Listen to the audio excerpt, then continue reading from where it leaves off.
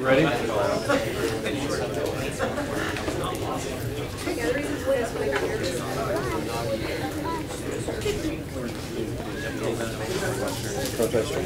Howdy. Howdy. Oh, wow, that was not as enthusiastic as it was on Friday afternoon. Let's try this one more time. Howdy. Howdy. All right, much better. I would guess that y'all have been up 48 hours or something like that. I can't believe something, you know, not as much energy. We tried to give you as much coffee and everything like that as we possibly could. Welcome to Aggies Invent. That's been focusing on our medical solutions this week. It's been a conjunction of the EnMed program as well as our undergraduate research group. So it's been a very interesting group of students, and y'all have absolutely blown it out of the water this weekend. We've had 60 some odd students. We had 10 teams put this together. Y'all chose from 15 different need statements. You actually chose 10 to be working on.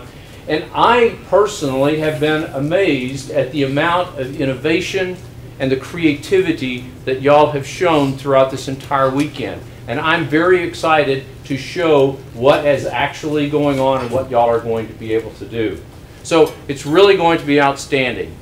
Now, there's going to be 10 presentations. Each one of you will have 10 minutes. In the back, you'll see a timer back here. And while the timer shows 15 minutes right now, it's actually going to show 10 minutes. 24-hour clock, it's 3 o'clock.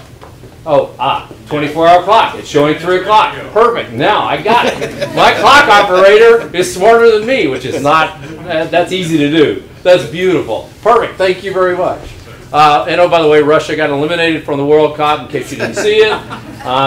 Sad about that, kind of, because that would have been the first time the home country would have gotten into the World Cup, which would have been a historic event. However, we've been concentrating on other things, although I have seen the World Cup go through here a couple of times. 90 seconds video is going to be in part of your presentation. It is going to be a judged presentation. We have a panel of 4 judges here that I'm going to get them to introduce themselves here in a few minutes.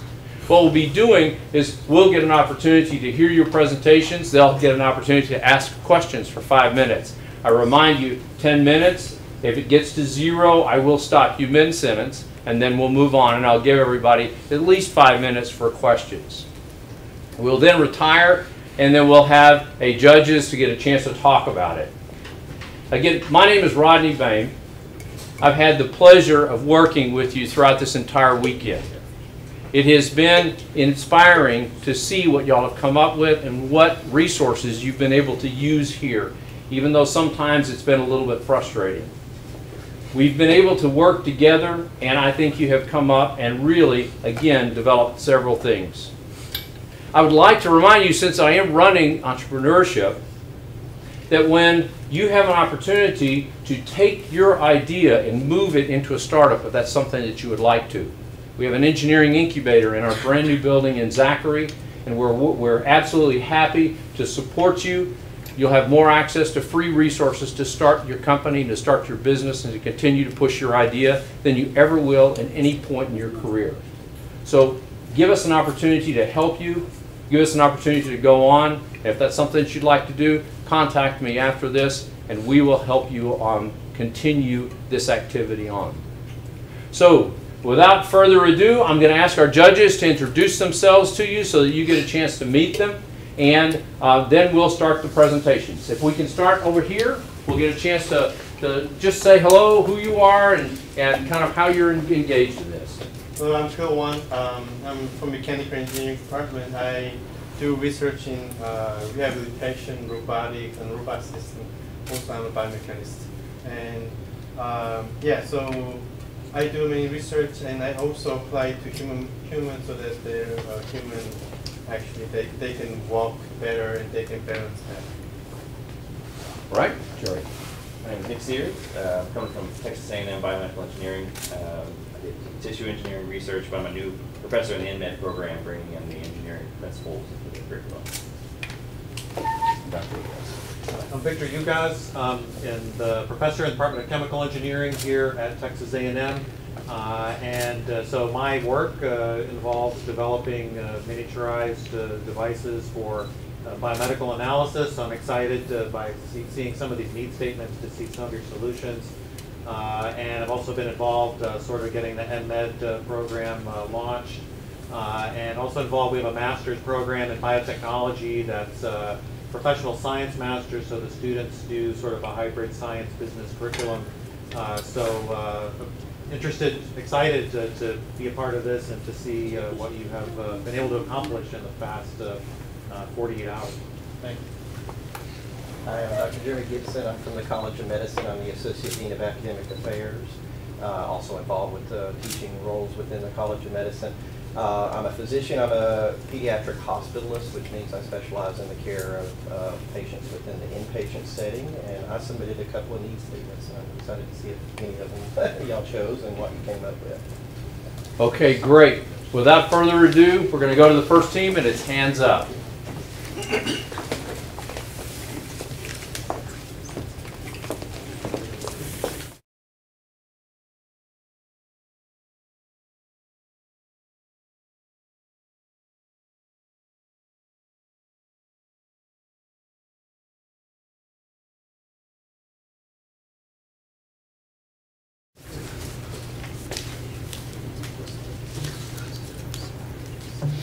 And you can start whenever you'd like.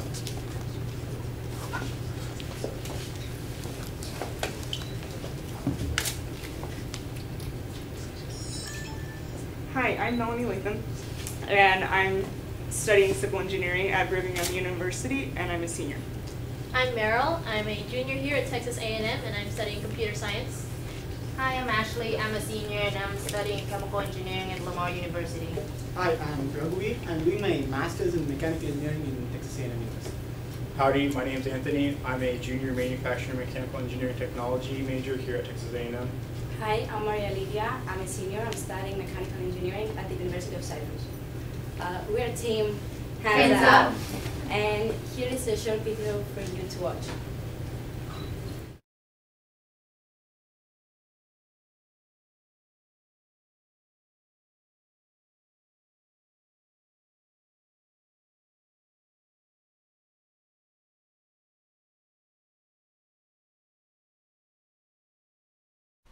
Do you spend a lot of time at the computer? Do you cook often?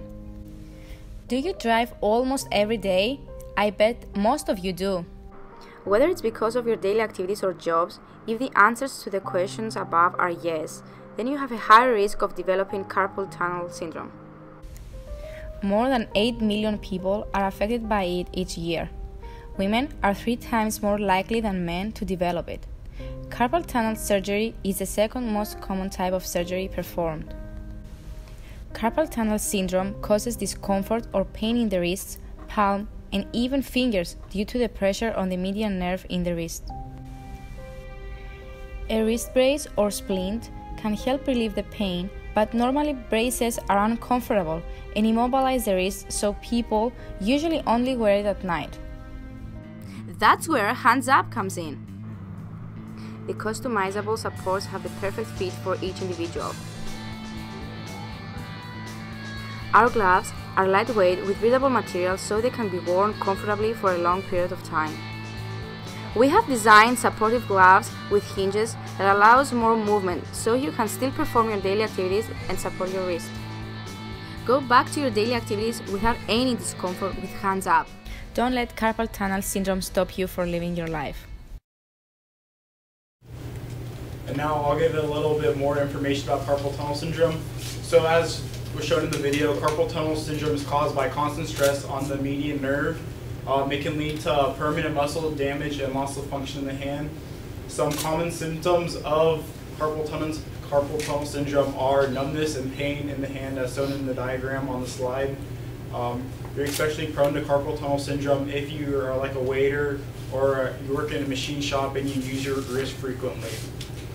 Some of the current treatments for carpal tunnel syndrome include a wrist brace, and as you can see, it includes a metal stent in the hand, so it completely immobilizes the wrist, so it's hard to perform activities, and it's very uncomfortable for the user.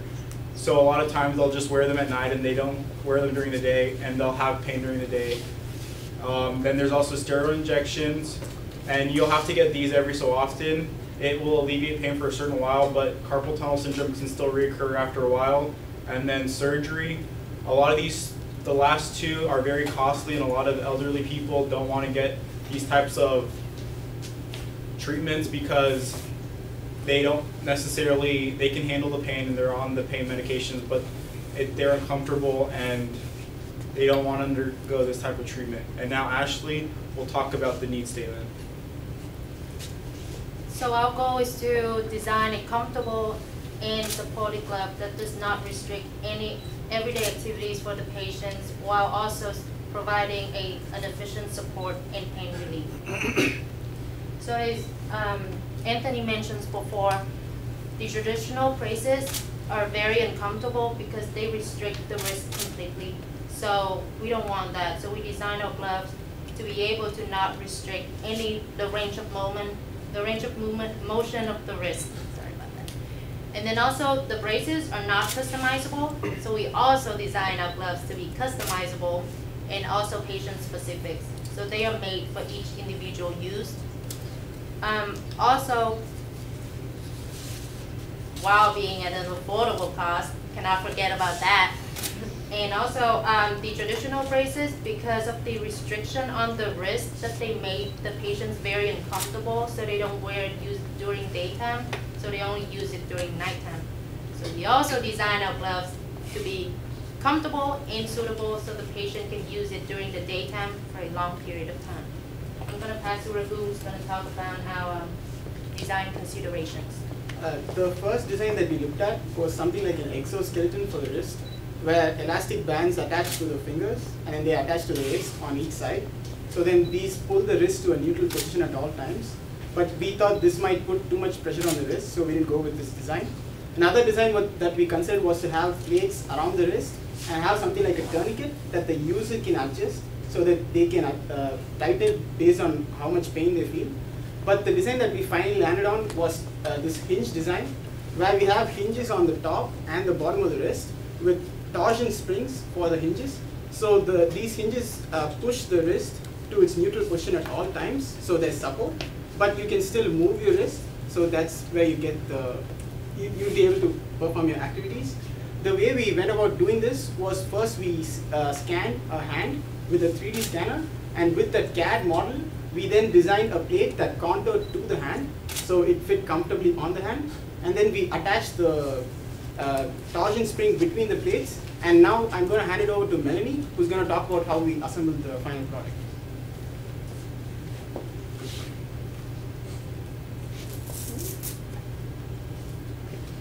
We're missing this slide, sorry.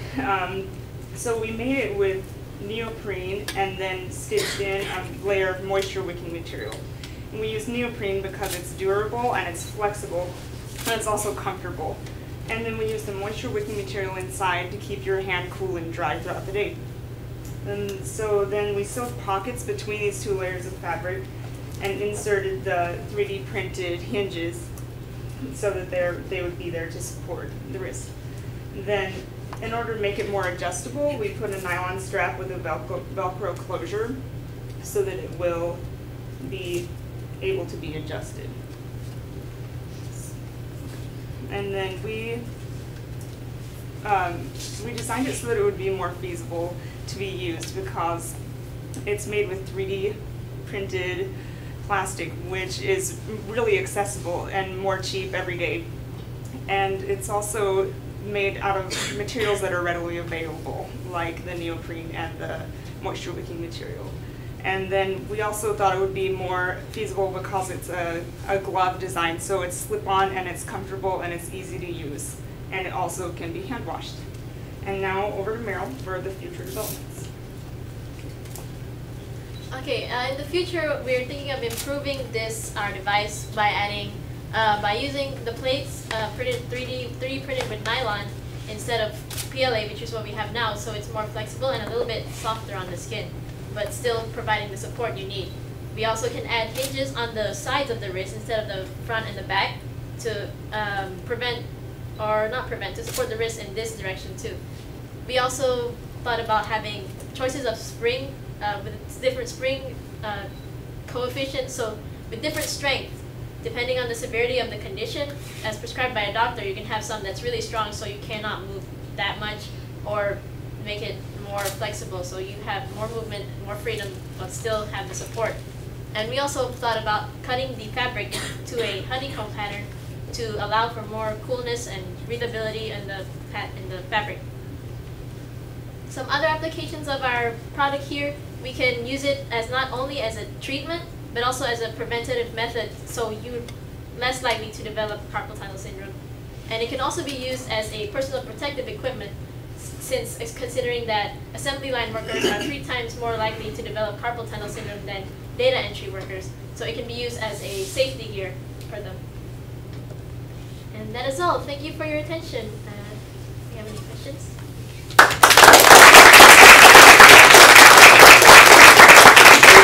David, you have 5 minutes for questions.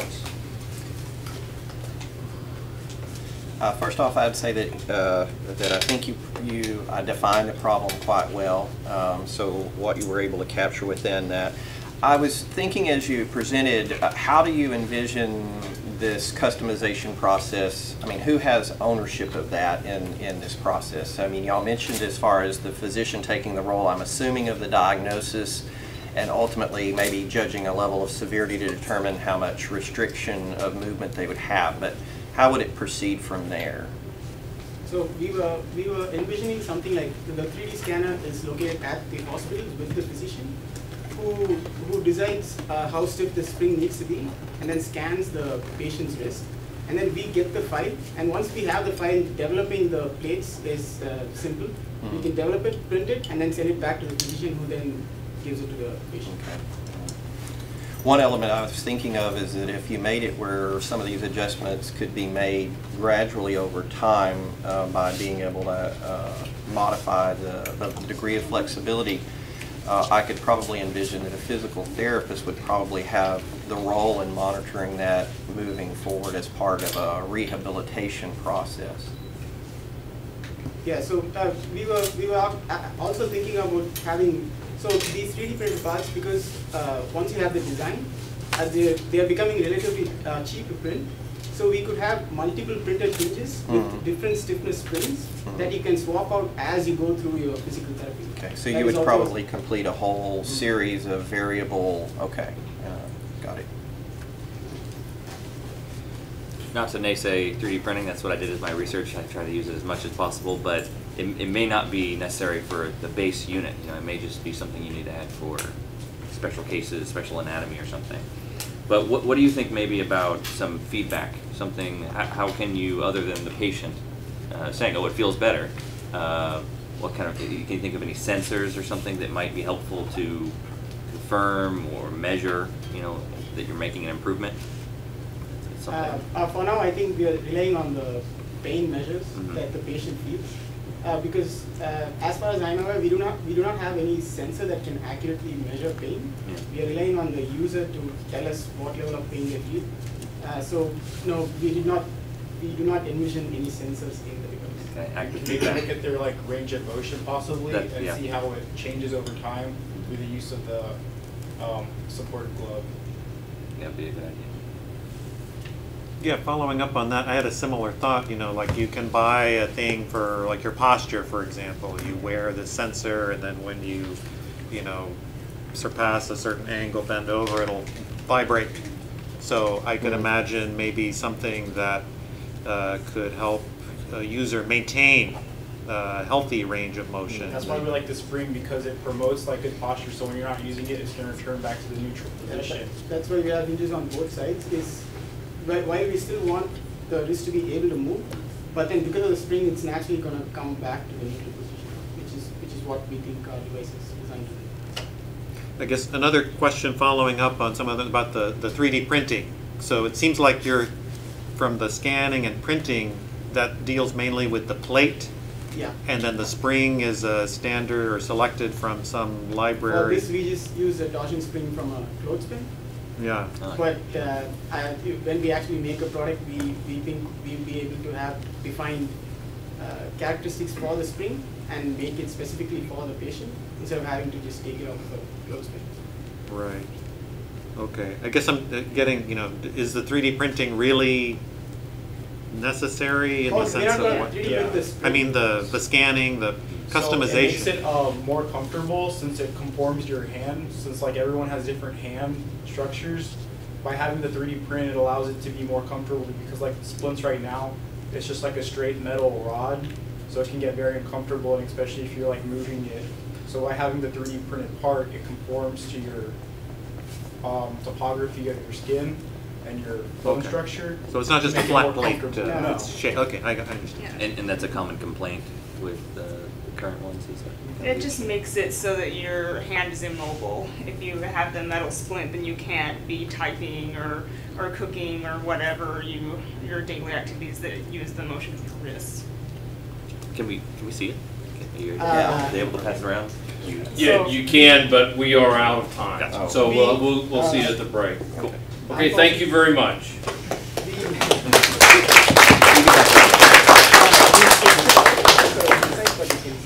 We'll check out the break. I'm sure about it.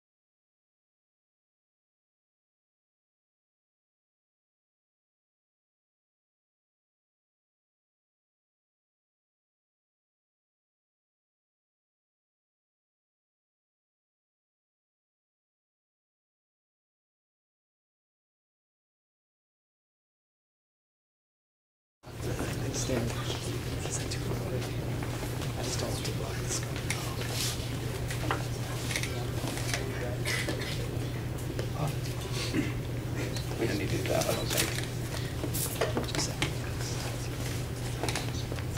And y'all be sure you speak up.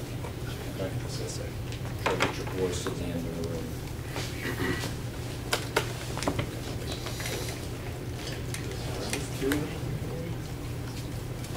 We're waiting up.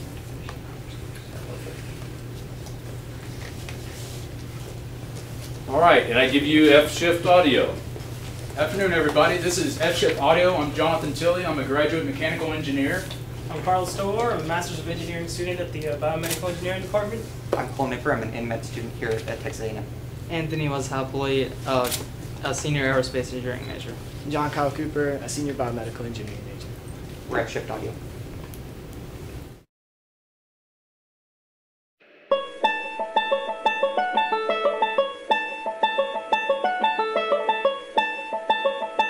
Hey, Chris, I need you to slaughter the bushes.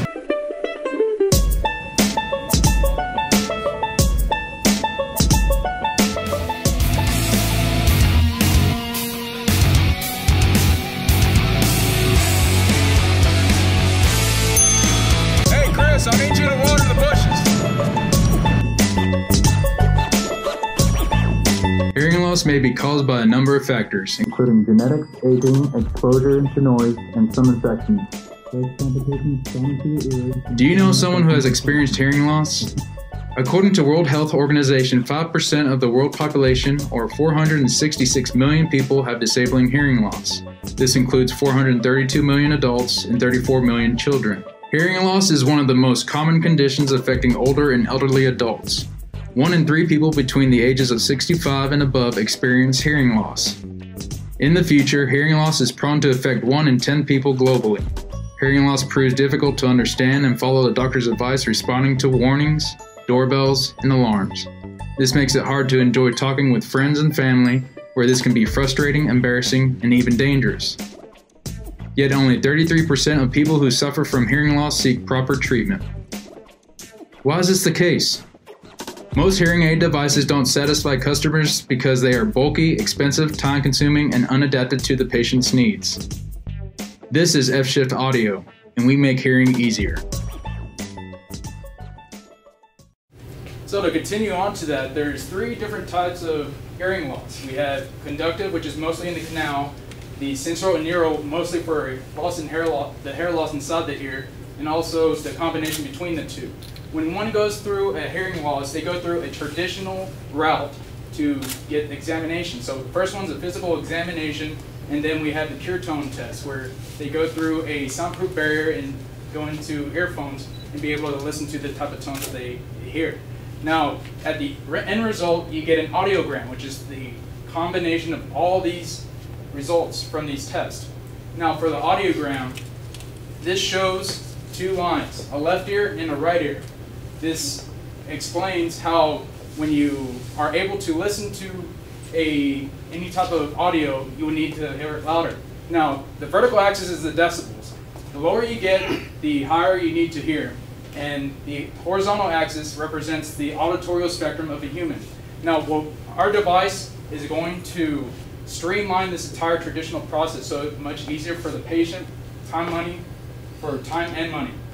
Now, how are we doing this? We gathered 5 requirements where we want it to be comfortable, mobile, easy to use, visibly discreet, and also, of course, for the patient to be able to hear clearly. Alright, so I'm going to walk you guys basically through a high-level functional diagram of what our device is actually doing. So of course the patient needs to have the device, it has to turn it on. Right after that, the first thing that will happen will be an auto-calibration step that will determine the patient's own audiogram. The device will then after that map the input audio frequencies from the environment will be mapped into the patient's own generated audiogram so that the patient can personally hear all the sounds that are in the environment. After that, the algorithm will also perform some adaptive filtering to remove additional noise, and then the patient will be able to listen normally. So as you can see on the right, that is a picture of the prototype that we have on the table. Cole will explain to you what it actually does. Now, in the next slide, before we move ahead, we're going to show you a demo of our calibration algorithm. And so all we want to really show you is the interaction between the program and the user. The way this actually works is that the program will actually sweep through a variety of tones, incremental frequencies, and different loudness levels. And so the user will only have to press a key on the keyboard in this case because we have it optimated for the computer right now. And that's basically how the program takes the input. And so, go ahead. So this is a MATLAB, and you'll see me. Please make sure you are in a quiet area. This test is about to begin. First sound coming up. Are you ready? You can see the output frequency on the screen.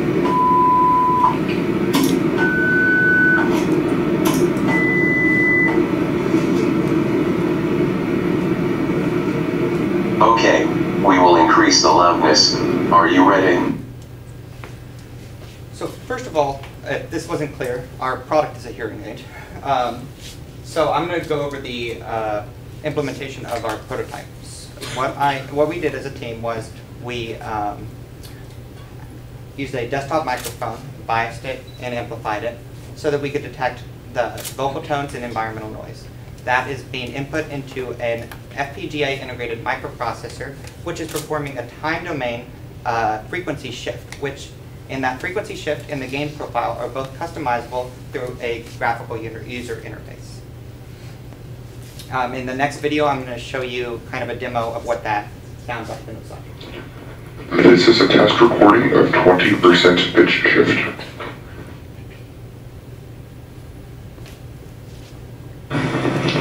This is a test recording of 10% pitch increase.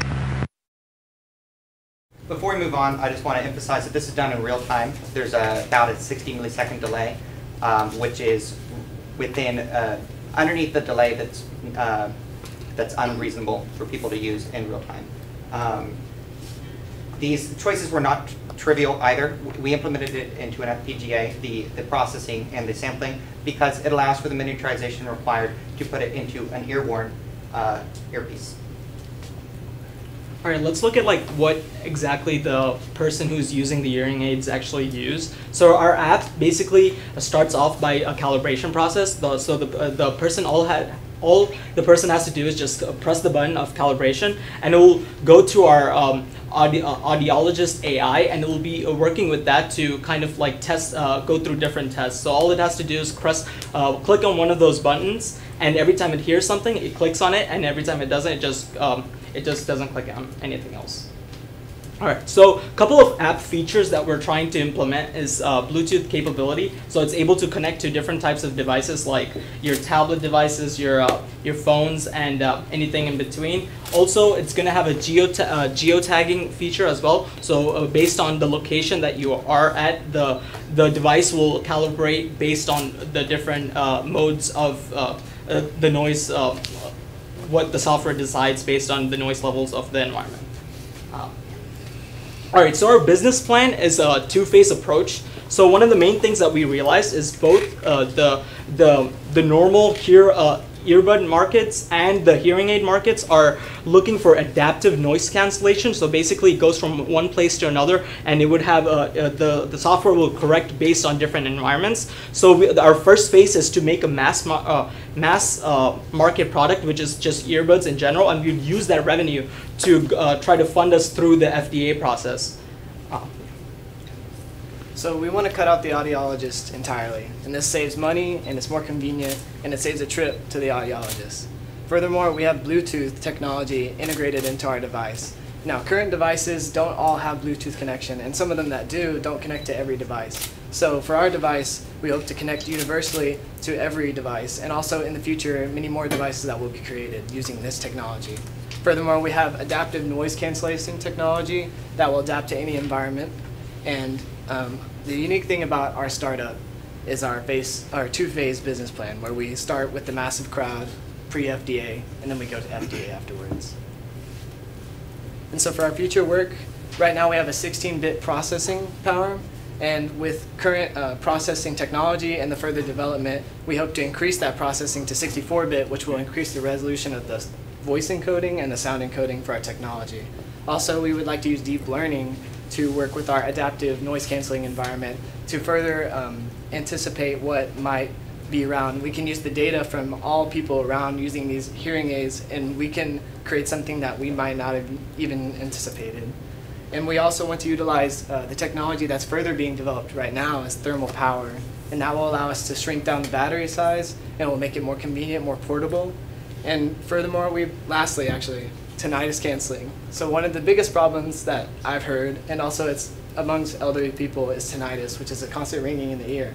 And current technology and our technology will allow us to cancel out this noise, because it's just a simple canceling. So thank you, and do you have any questions? Perfect. If any of the judges would like to demo the device. Thank you very much. Thank you for applying this. And you're welcome to demo as well. So, in the last slide, actually, you mentioned that you can use like really good computation performance, and so that means your size will be bigger. It gets bigger, right? So, do you have any ideas about how small your device can be? So, the processor with integrated FPGA that we implemented here is that's MyReal, right? I'm sorry? Is it MyReal? It's MyReal, but the processor itself, which would be performing the computations, is about 9 millimeters by 9 millimeters. But we don't need to use this powerful of a processor or this size of an FPGA, and there are processors that are down to about 25 square millimeters. Not only that, battery as well, we have to take care of consideration. I guess this is something that's always interested me, is like what is the main barrier why hearing aids don't work better currently? Is it they can't be made small enough? Is it they need too much battery consumption? What is the why aren't people doing this already with the technology that we have? Well, two things. First of all, there's some market influences that result in perhaps slow development for these earpieces. So they're, right now, most of the hearing aids are prescription. So they are FDA, they're considered FDA devices, and with a set of protocols that they have to continue to development on. So a lot of them stick to a very strict set of functionality, because that set of functionality allows them to get approved in a more rapid process for a lot less money. The other thing is power consumption. These devices have to last all day, and power consumption up until the last even 10 years has been the major barrier. But now, as the battery and charging technologies have improved, and there's some novel charging technologies that we've addressed here, that is going to be addressed. I would suggest, you mentioned, visibility or the size. Maybe some more, you might consider looking at that some more, because, today people are wearing, earbuds, things already. If the device really works that much better, maybe they wouldn't mind a larger sized device. So a lot of these, not necessarily the earbuds, but a lot of these Bluetooth earbuds that are coming out that are popular and that are used and that are to a degree considered just almost fashionable. They are larger, and they do incorporate microprocessors as well. There's also common examples too, to where they would have a hard time trying to connect to Bluetooth to many devices. Most of the devices they connect to is just the phone itself. They can't be able to connect to either a computer or television, from what we were experiencing from the research that we saw. It will depend on the Bluetooth technology. Correct. And why that might be important is we would hope that this device can be used in multiple ways. It can be used as a standard Bluetooth earbud, and it can also pitch shift those tones as well. You guys mentioned kind of obviating the need for an audiologist. I just want a little clarification on what that statement is. You're marketing to people just in recognizing their own noticeable poor hearing loss, and what would be then the threshold for seeking medical care and making sure that this isn't something that would require further intervention? Well, like any care, it's up to the patient to decide whether or not they want to see a physician. As we discussed, only 33% of patients seek proper care to begin with. So keep that in mind, but one of the most common causes of hearing loss is geriatric hearing loss, which is just an inability to hear these higher frequencies, and a lot of people get that, and they recognize it. Some people, it's worse than others, and when it becomes pathologic, where they're having trouble functioning every day, that's when they might want to see an audiologist. We hope to intervene at that point where they're considering to see an audiologist, because we hope that our device can save them the trip. I just think that's a key element. Is in the intentionality, you're providing something that people think is just a solution to their problem, but remember, hearing loss is a symptom, right? So remembering that who your target groups may be, you're saying primarily the geriatric, population, and making sure that there wouldn't be risk factors incurred from missing something there. Again, this is a symptom. Well, to emphasize, before we are going to market our device as a as a device that can be used for patients who have pathologic issues with hearing, we want to market a device outside of that realm. We won't be claiming that it treats anything. Correct. Okay, we're out of time. Thank you very much.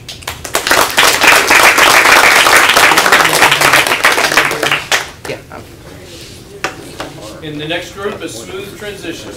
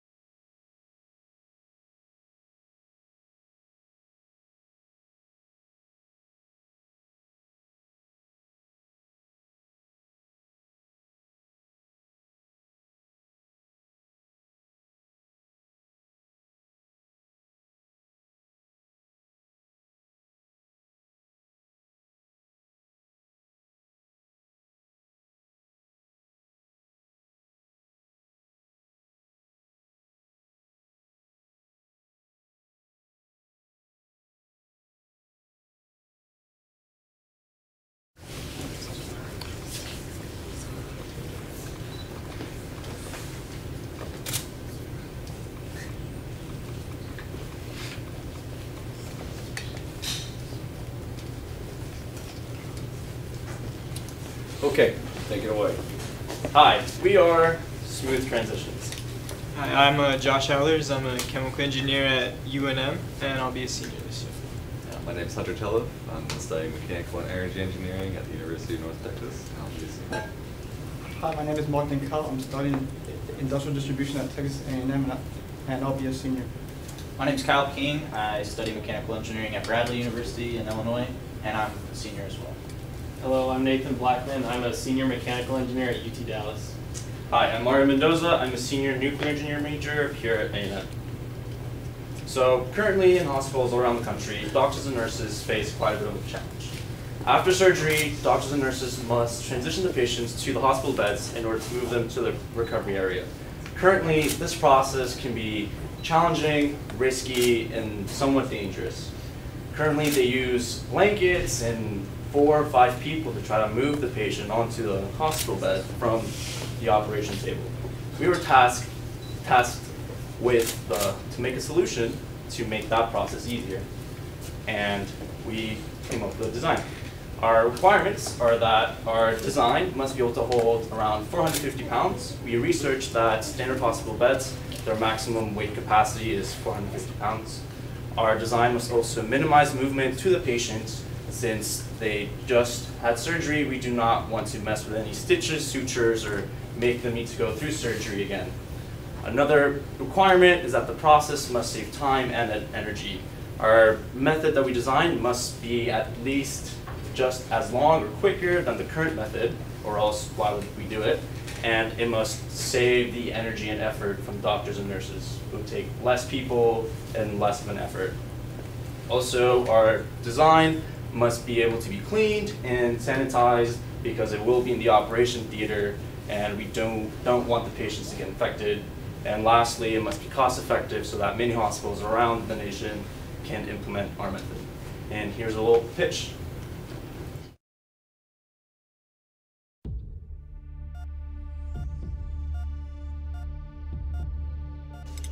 Go ahead and set me up a second line. Not showing any injury to his chest. Sir, can you hear me at all?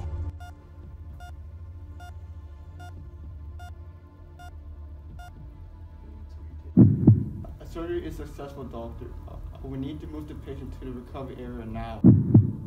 You're right. Get the nurses.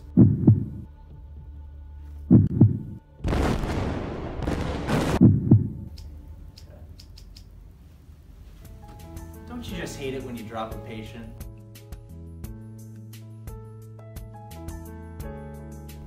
Hi, I'm Kyle King with Smooth Transitions. Now, maybe dropping a patient doesn't happen very often, but the transition from operating table to hospital bed can be a risky and cumbersome one. As you can see, this process can be dangerous for the patient because of the movement that they endure, but also difficult for the nurses, especially if the patient is overweight. Here at Smooth Transitions, we've developed a product to greatly improve the transitioning of a patient. Let's look at a model. As you can see here, our design allows for the operation table and hospital bed to slide in between the frame to deposit and retrieve the patient respectively using the lifting technology already existing on the operation table and hospital bed. A canvas material will be used to slide into the arms of our hanger to suspend the patient comfortably while the operation table or hospital bed is being replaced by one or the other. The hanger can also be easily folded and stored for the saving of space.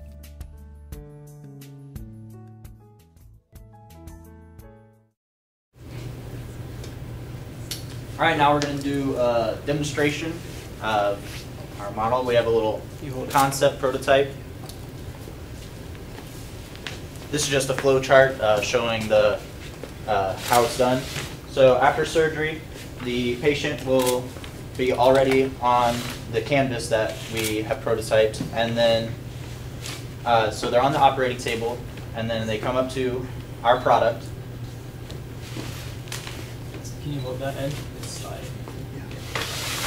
Then they are slid onto our product as shown, and over here we have end caps that snap onto the arms just for more stability. The operating table is then slid out, and the patient is safely hanging there with minimal movement. Next, the hospital bed is brought in. And once again, the operating table and hospital bed are utilizing the hydraulics that they already have to move the patient up and down. So now the hospital bed will be raised up and will grab the patient and then can slide out comfortably, and then they will return to their room.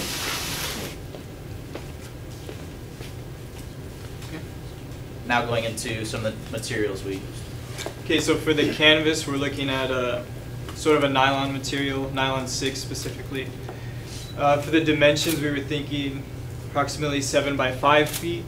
So standard hospital beds are 7 by 3, and we wanted to give a couple extra feet on the edge to account for the sleeves that the arms go into, and also just so that it lays comfortably on the bed. In looking at the material, we also considered polypropylene, just because of how cheap it is. But comparing tensile strength and flexural strength, we decided to go with nylon. Also, if you look at the fatigue of polypropylene, it was tested at 10 megapascals, and it survived the same amount of cycles, but nylon was tested at 22 megapascals, so we feel like the nylon would last a lot longer, even though they won't be undergoing that sort of stress on a daily basis. Another one of the things is polypropylene is very flammable, and we didn't want to have a high-risk material like that inside the operating room, just in case there was any open flame. The one thing about nylon is that it is acid dried, so it can't be mixed with bleach after it's formed. So that's something to keep to consideration. Alright, so the frame's dimensions, the length and the width will primarily be governed by the dimensions of the canvas, which was already covered by roughly 7 by 4. The height was our main area of concern, because about 2.75 feet was the ideal window where you could sort of have the hospital bed and the surgical table. That sort of exists right in that window to allow them both to operate in that area and use the hydraulics for the implemented devices instead of implementing any other hydraulics into our system. Material will primarily be type 316 stainless steel. This was chosen for sanitation reasons, which we can wipe down the stainless steel with distilled water and mild soap, and then sanitize with isopropyl alcohol, which is what's used for typical surgical equipment. The canvas will be can be thrown in with the other bedding and sheeting. CDC's had a study that showed that only about a very small amount of risk came from textiles and other bedding material. And the only problem, of course, like you said, is the bleaching, so it will probably have to be wiped down with the isopropyl alcohol for sanitation. Okay, so as you saw in the video, the current method is very cumbersome. It requires a lot of staff, and there's a lot more risk, and you have to lift the patient up. So if they just underwent surgery, there's some maybe other kinds of injuries that you can induce. So using our method, we want to, some of the features that you can have is you have less staff that are required to operate it. In the design, we also opened up some of the legs so that as you're sliding the beds in, they kind of will help align on the poles here. And then the back hinges behind the material, on the back of the model, can fold up to about 1/3 of their width. So with that, in the operating room, their space is a big necessity, but it's not very abundant. So being able to fold it up helps save a little bit.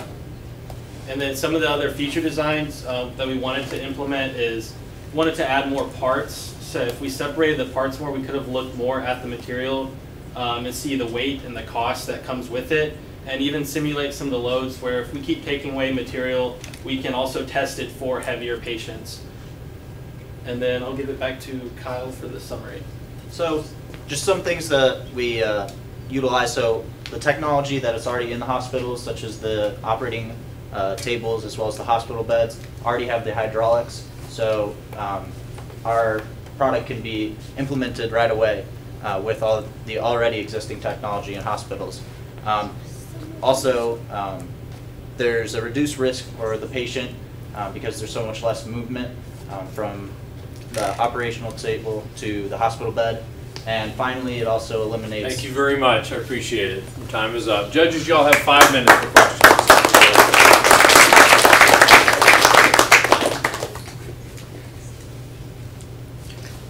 Go ahead. Okay. I guess I'm trying to picture the workflow again a little more, because so this surface is on the surgical table? Yes. Under the patient. Okay, so you're dealing with transferring the patient after the surgery has been completed. Is there any constraint, I guess, in terms of how this is done currently? I guess if they're lifted, is there some need to remove then the canvas that they're on during the surgery? Would that maybe have some contamination or things that need to be cleaned? Right. Have you thought about that?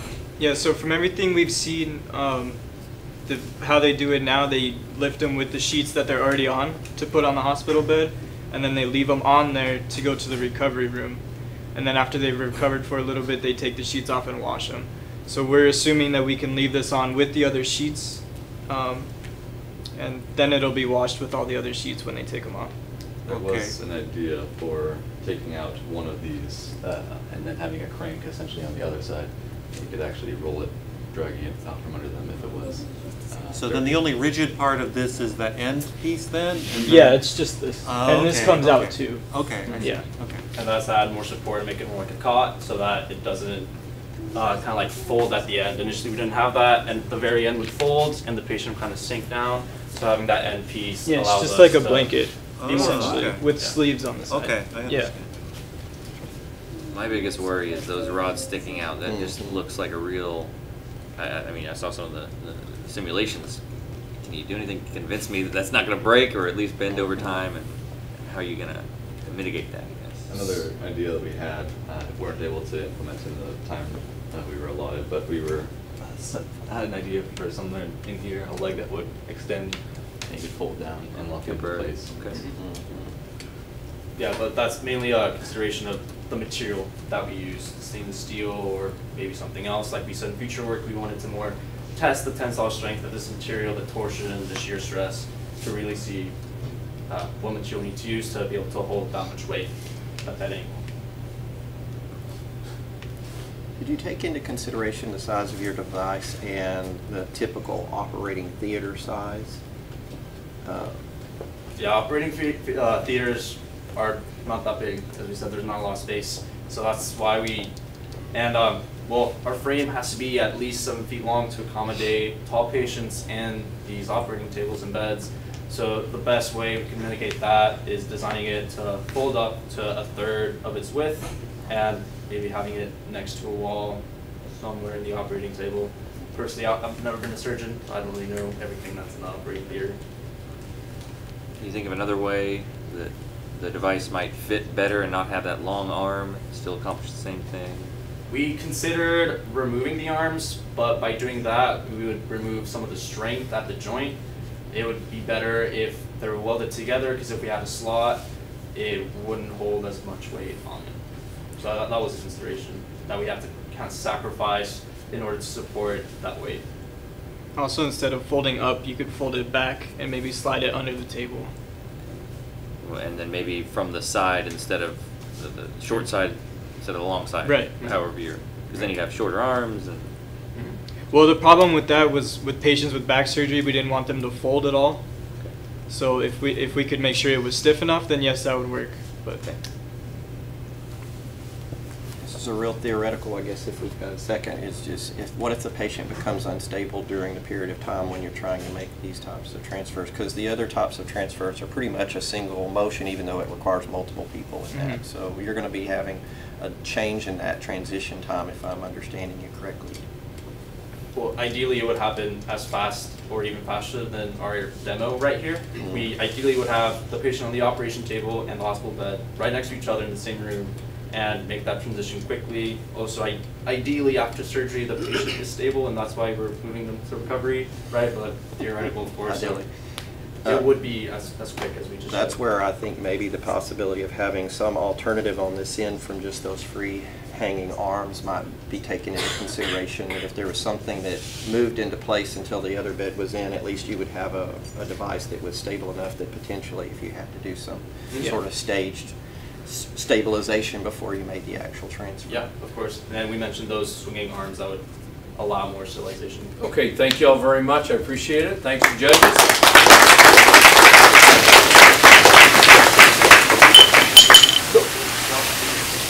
We're missing one.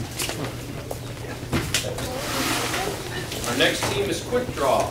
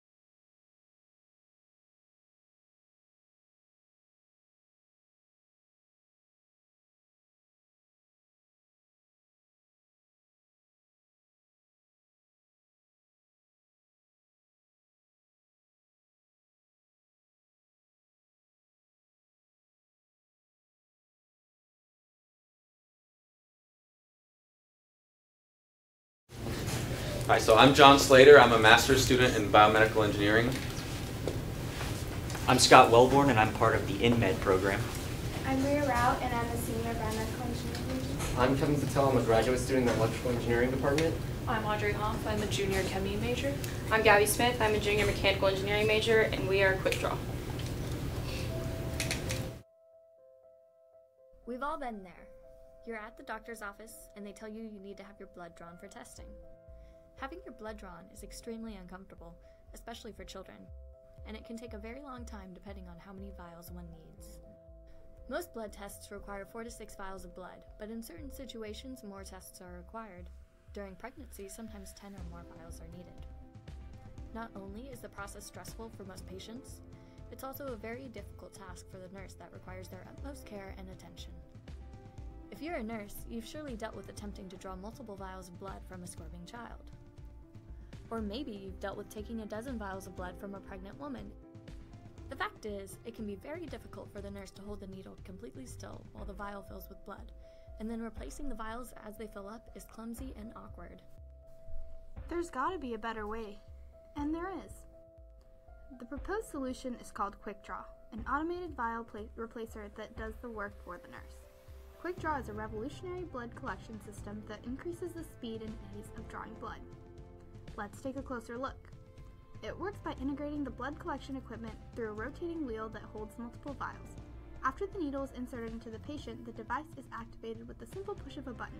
The needle penetrates the current vial. Quick Draw senses when it's full and automatically removes the needle, allowing the wheel to rotate and align to the next vial. This system greatly increases the speed and ease of collecting multiple vials of blood. With Quick Draw, we can't make it hurt less, but we can make it hurt quicker.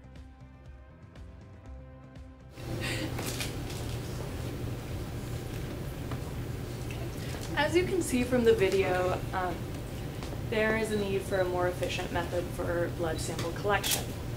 The method that is currently used is a double-ended needle with a plastic sheath in the middle. One end is inserted into the patient's arm, and the other is used to puncture the rubber cap on a vacutainer. Now, a vacutainer is just a blood vial used for sample collection. Now, there's a negative pressure caused by the vacuum in the vacutainer that draws the blood through. Once the vial is nearly full,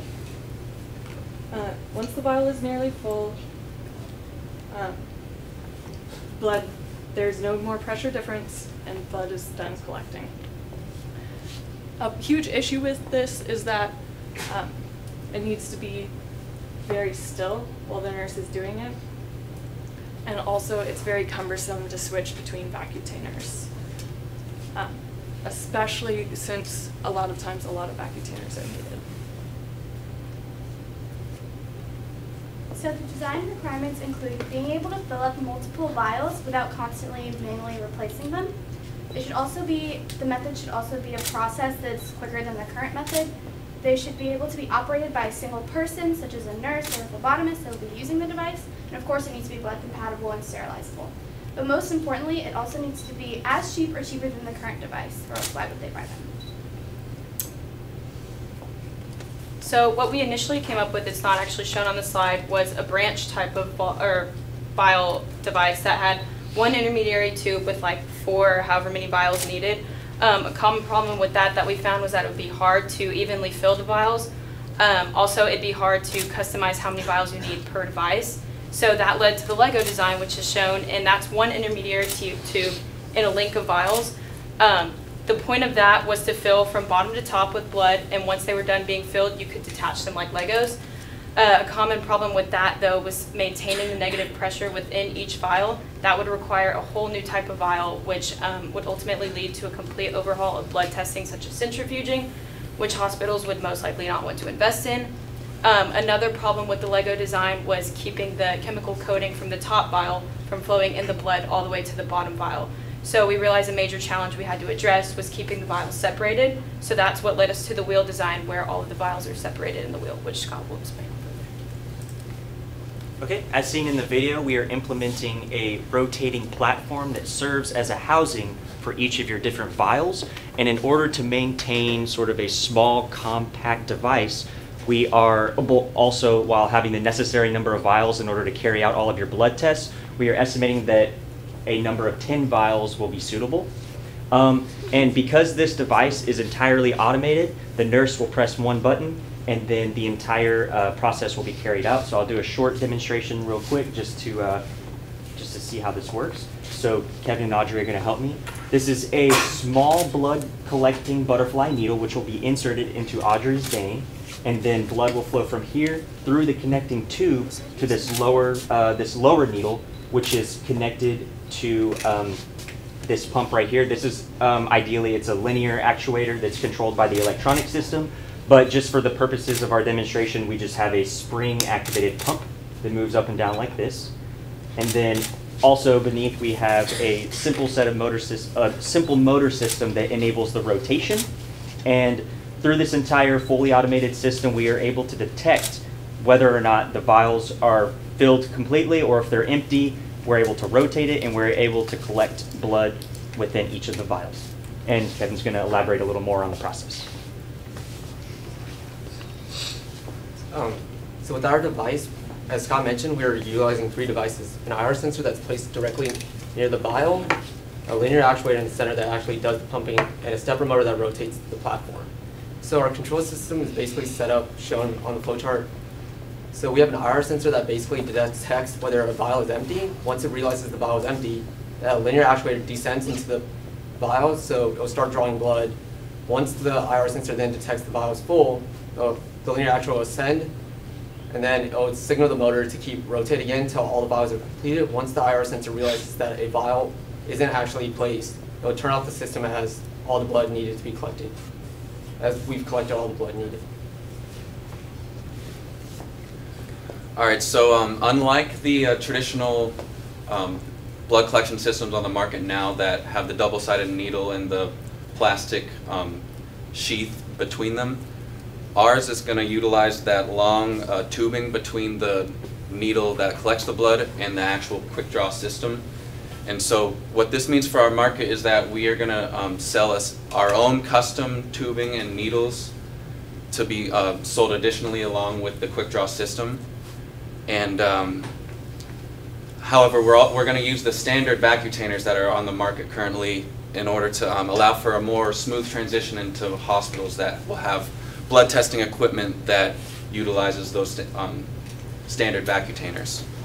And so some some further considerations for this technology would be possibly lowering the amount of automation in the device to find the right balance between affordability and convenience. We could potentially have the device require more button pushes and not utilize a sensor if it means that it would be more affordable to a larger market size. And so we would explore this and you know, market it to smaller hospitals and specialty clinics first to find that right balance that we could do cost analysis on and find the ideal amount of automation. And then we will also, we have a more of a convenience-driven value proposition rather than cost-driven, since most hospitals don't have a big problem with user error in regards to blood drawing. It's not that common. So what we're mainly pitching to the hospitals is that this would make the life of your nurses and phlebotomists much easier, as well as provide more comfort to the patient by making the procedure faster. And so in summary, our device, it presents a novel way to fill multiple containers with blood in a more efficient manner, and it can easily be operated by one nurse, and it will be fully automated to allow for the ideal ease of operation. And thank you all so much for your time, and we'll now take any questions.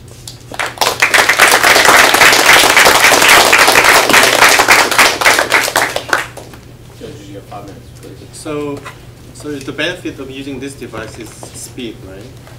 Then how fast is it? I mean, usually the skilled nurses are really good at switching and... Yeah, they are. So speed is one of the side benefits. It's mainly just the convenience of having to just, they don't have to do 2 things at once really anymore. They don't have to insert the vial once it's full, take it out, grab a new one, put it in. It literally is just one button push, and then it does the rest for it through sensors and a motor. And to expand upon that, sometimes if you're pregnant, you can have at least 10 vials taken.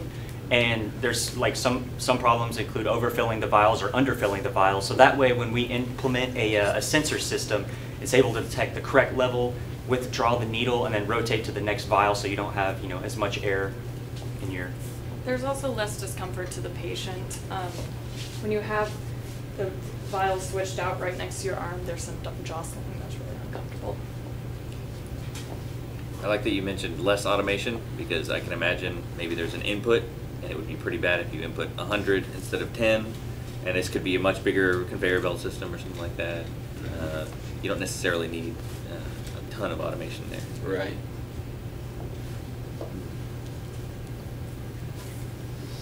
Can you clarify what parts of the system are, I guess, single use or disposable? Okay, so the actual system itself, the quick draw system, would be this rotating platform on top, and then this base, and then the various sensors, and the sensor, the motor, and basically the electronic equipment.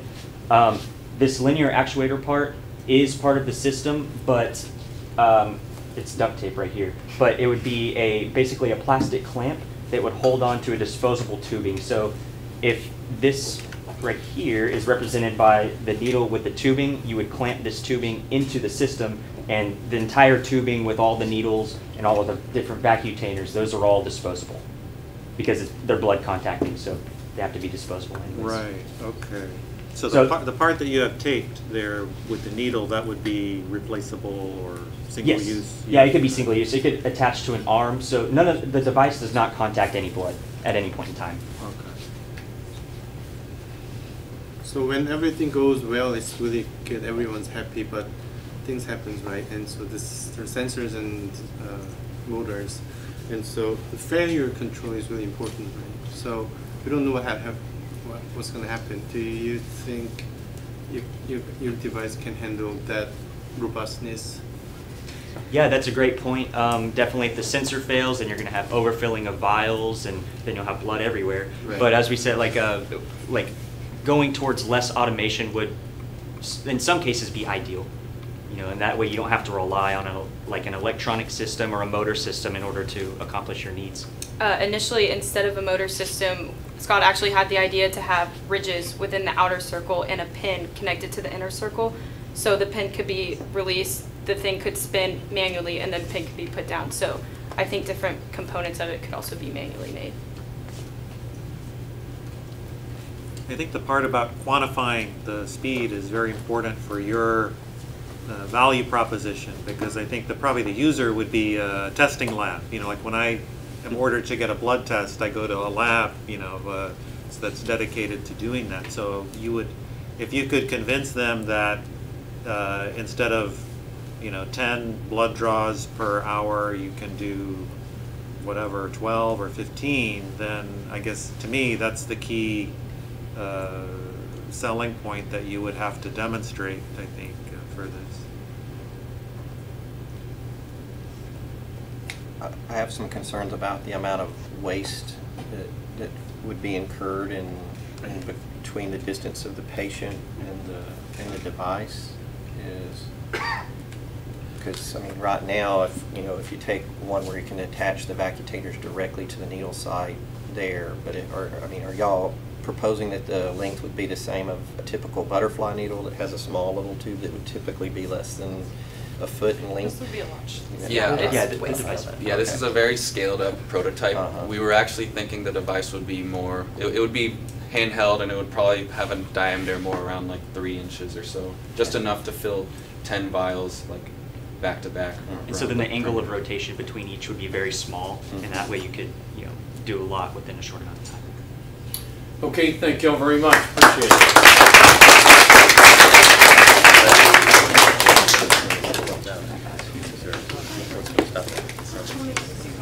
You're under pressure. Right.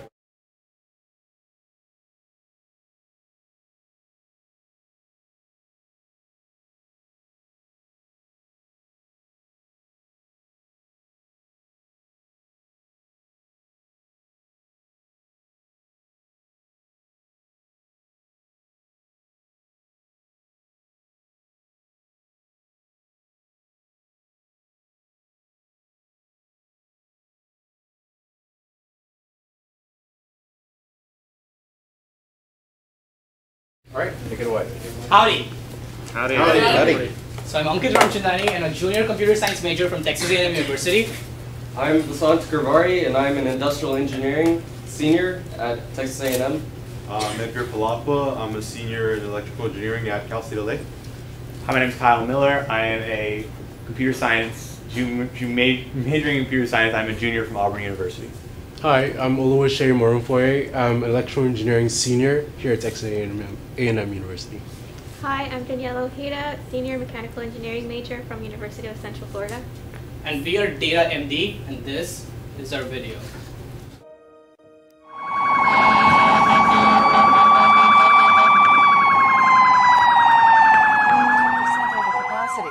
The worst situation at St. Mary's Hospital at 187% over capacity. Verdun Hospital is 181% over, followed by Lakeshore at 177%, and the Jewish General at 164% over capacity. We could do better.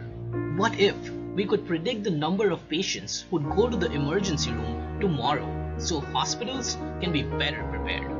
Our research shows that we can predict the ER visits by social media data, Google Trends, and pollution data. For example, the number of searches of the word pneumonia on Google is noticeably higher in the winter months, which is actually when pneumonia is prevalent. We also noticed a small spike in the number of searches related to the symptoms of swine flu, just before we noticed a spike in the searches of the term swine flu itself. This potentially shows that we might be able to foresee an outbreak and warn hospitals and doctors well in advance. So will this data help us predict the next outbreak? Let's see.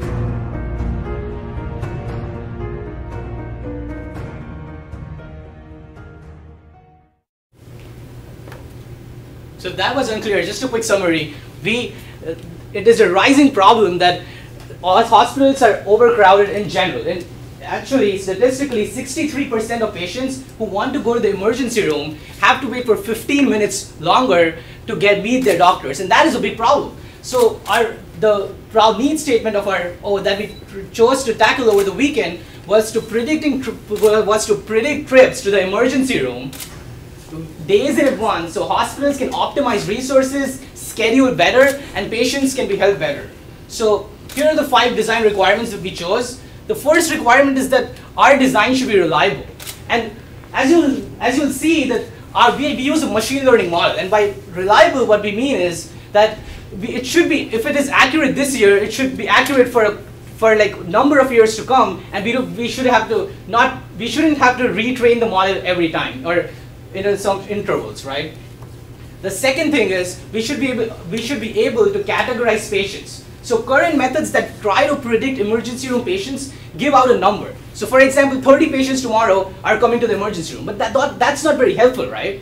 What we want is 10 patients probably are coming because of car accidents, well 15 maybe are coming for cardiac arrest and so on, right? So we want to categorize patients so hospitals can be better prepared.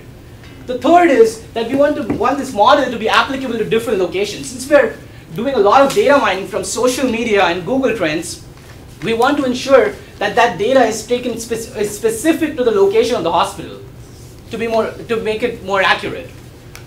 Fourth, we want to potentially predict outbreaks. Now, as you will see in the presentation as it will unfold, we see that in some cases we can predict swine flu because the number of searches of cough, fever, and influenza-related symptoms go up before swine flu's curve peaks.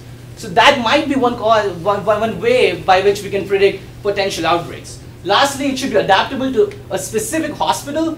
By that, we mean that hospitals should be able to input the number of doctors they have, and our product can potentially tell them, oh, if these are the number of doctors you have, this is how you want to schedule them. So we came up with 3 design considerations. Our first one was a feedback system, which included reactionary measures that were placed on 911 tracking calls. So if someone called 911, we would send a message to the hospital and they would get an alert saying that they have 1 patient on the way. Another way to incorporate this is by using sensors in hospitals, where once there's a patient sensed in the hospital, it will also detect whether they have a certain burn or certain whatever type of category injury, and it would place them in the appropriate room with the appropriate tools. The second consideration was using prediction based on intrusive parameters. These are patient data and medical history, which would be accessed by the hospital to gain more information about what patients have and what they will have for their next trips, and predicting when they're going to come back and what they might need for their next trips. And our last consideration, which is the one we went with, was basing it off external factors, such as environment conditions and regional factors, such as air pollution and seasonal changes. We can detect what most of the population will go to the emergency room for. And we can also use social media to see whether or not an outbreak is about to occur, using Twitter, Facebook, etc. So the first thing we looked at, as you'll see in this histogram, was trying to figure out how many patients come into a given hospital, or what the probability of how many patients coming into a given hospital on a certain day. This data was taken from Marin County, California over the span of about 5 years, about what the probability of how many patients come in the hospital on a given day.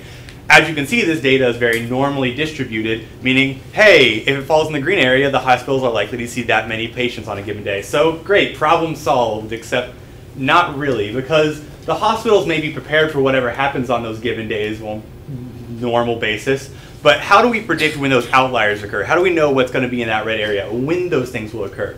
So we realized that in order to predict those, we need to predict what events will cause large amounts of people to come into the hospital. So, for example, a large outbreak of disease, such as the Zika virus in the end of 2015, early 2016. Now, if you'll notice, you can see that the initial Zika virus had an original outbreak, and about 9 months later, its microcephaly also started increasing in popularity of Google trend searches. So if you know anything about microcephaly, it's a common symptom of Zika in small infants of mothers who had Zika. So this 9-month period makes sense given that 9 months after the initial Zika outbreak, you see a large increase in children born with microcephaly, obviously. So what we noticed is that we were able to correlate these data points as the symptom of this disease could be correlated to another disease breaking out. All right, so as Savant talked about, the final design we chose to incorporate was a multiple machine learning models integrated into one. So common procedures used now are just one learning model. But what we decided to do is use multiple learning models with different parameters. So we're looking at, I want to predict how many people are coming for asthma. I want to predict how many people are coming for heart attacks, for car accidents, using all different parameters. So I can tell the hospital, hey, we're expecting 70 people, and this is what they're coming from. Prepare 1 day in advance. So going through our data, we're able to detect our model was able to detect some cyclical trends. So as you can see there, that pneumonia is more common in ERs during the winter months, which is normal, we know that. But our model is now able to take that knowledge and quantify it into people. Like, yes, it's January now, expect 30 people today coming in for pneumonia. So basically all our model does is takes in environmental data, search data, Twitter data, people talking about their symptoms, and incorporates it and lets the ER know that you have to be ready for these people, you have to get more people on staff, you need to get more resources to accommodate these people. Uniqueness. How is our product different than what's already out there? Well, we reached out to different hospitals to see what kind of techniques they currently use to determine the crowdedness of their hospitals and how they use that information to schedule their doctors and nurses. One of the most system-widely used techniques at the moment is called NetOx, and you can see a picture of it in the top right. The two complaints with this product currently are, one, that it's very broad. It doesn't tell them like when overcrowding will happen. It just gives them the current status. And two was that it was not very personalized. We address these issues by, one, actually telling them how to predict in the future, and two, offering them a schedule that they could use with the current doctor availability. And this is just the user interface in a friendly way. Thank you for listening, and we'll love to take your questions. Thank you very much. And it was time for questions.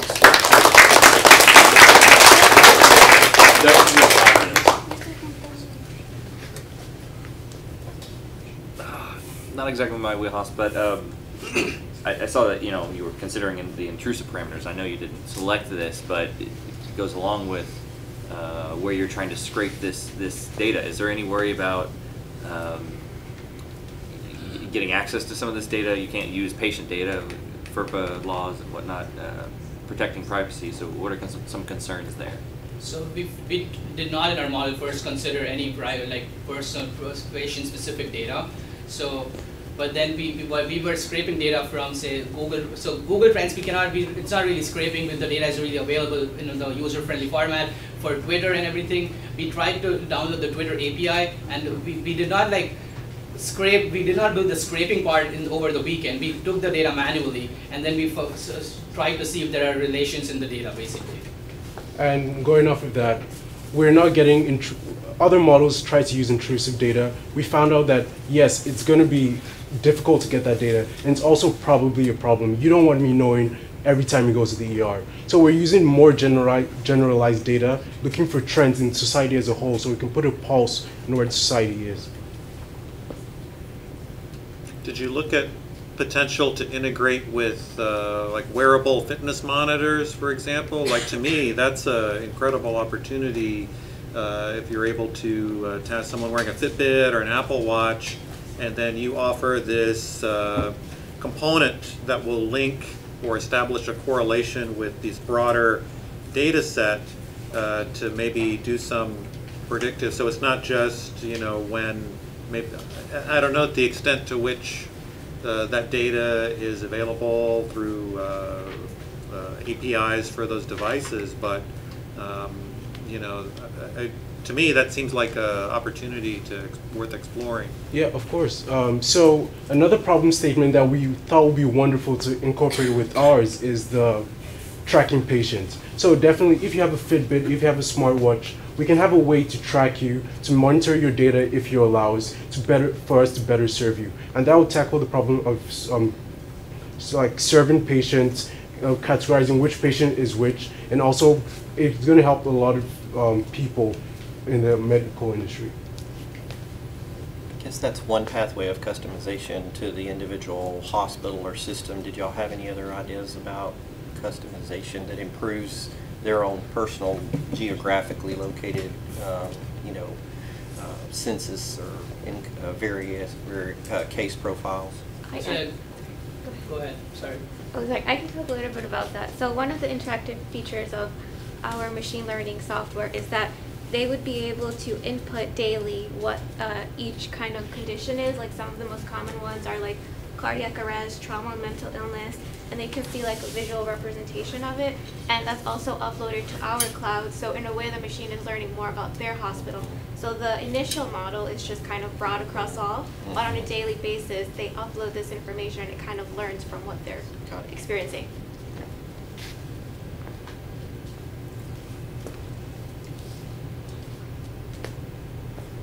Okay, looks like you've answered all the questions. Did you have another one? Okay. All right, thank you all very much.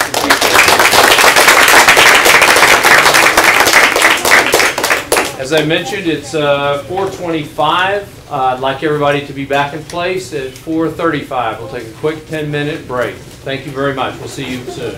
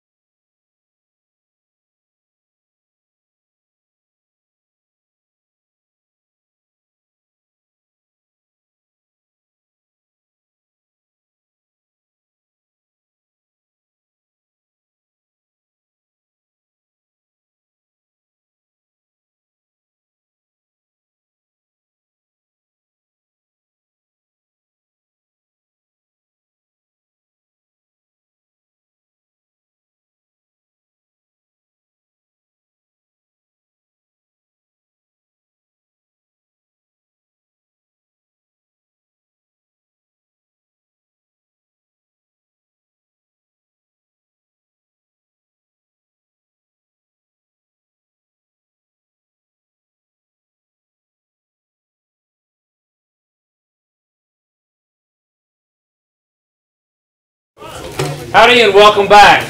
We're going to the second half of the presentations for EnMed. Hopefully you've been impressed by what's been going on so far, and I think we've got 5 more teams here that are going to really wow you, just as the first 5 teams did.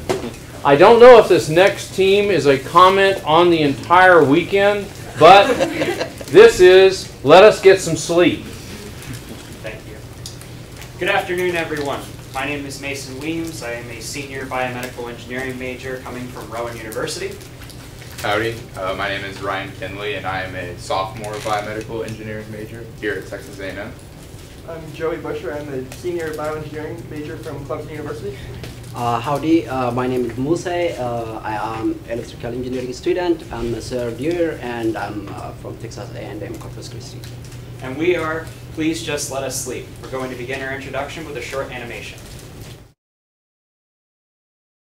According to the American Sleep Apnea Association, it is estimated that 22 million Americans suffer from sleep apnea, with 80% of cases of moderate and severe obstructive sleep apnea undiagnosed. Sleep apnea is defined by a 10-second gap in breathing for periods of time during regular sleep, and many people experience fatigue and exhaustion the next morning. Normally, doctors use laboratory sleep tests to determine if someone has sleep apnea. But what if there was a more comfortable way to diagnose and to monitor sleep apnea? Introducing Smart Night Sleep, created by Please Just Let Us Sleep. We are a team consisting of biomedical and electrical engineers who want to improve sleep neckwear and the sensors that compose it. Smart Night Sleep looks like a neck pillow, but it contains pulse oximetry, pressure sensors, and a microphone to measure breathing noises and other relevant noises such as snoring. The acquired data is sent to the smartphone app via Bluetooth so that instances of sleep apnea are monitored accurately. This device has the potential to diagnose sleep apnea as well as effectively monitor the condition post-diagnosis and improve treatments of sleep apnea. Smart Night Sleep combines comfort with sensors to monitor sleep apnea and help millions of Americans gain a better night's sleep.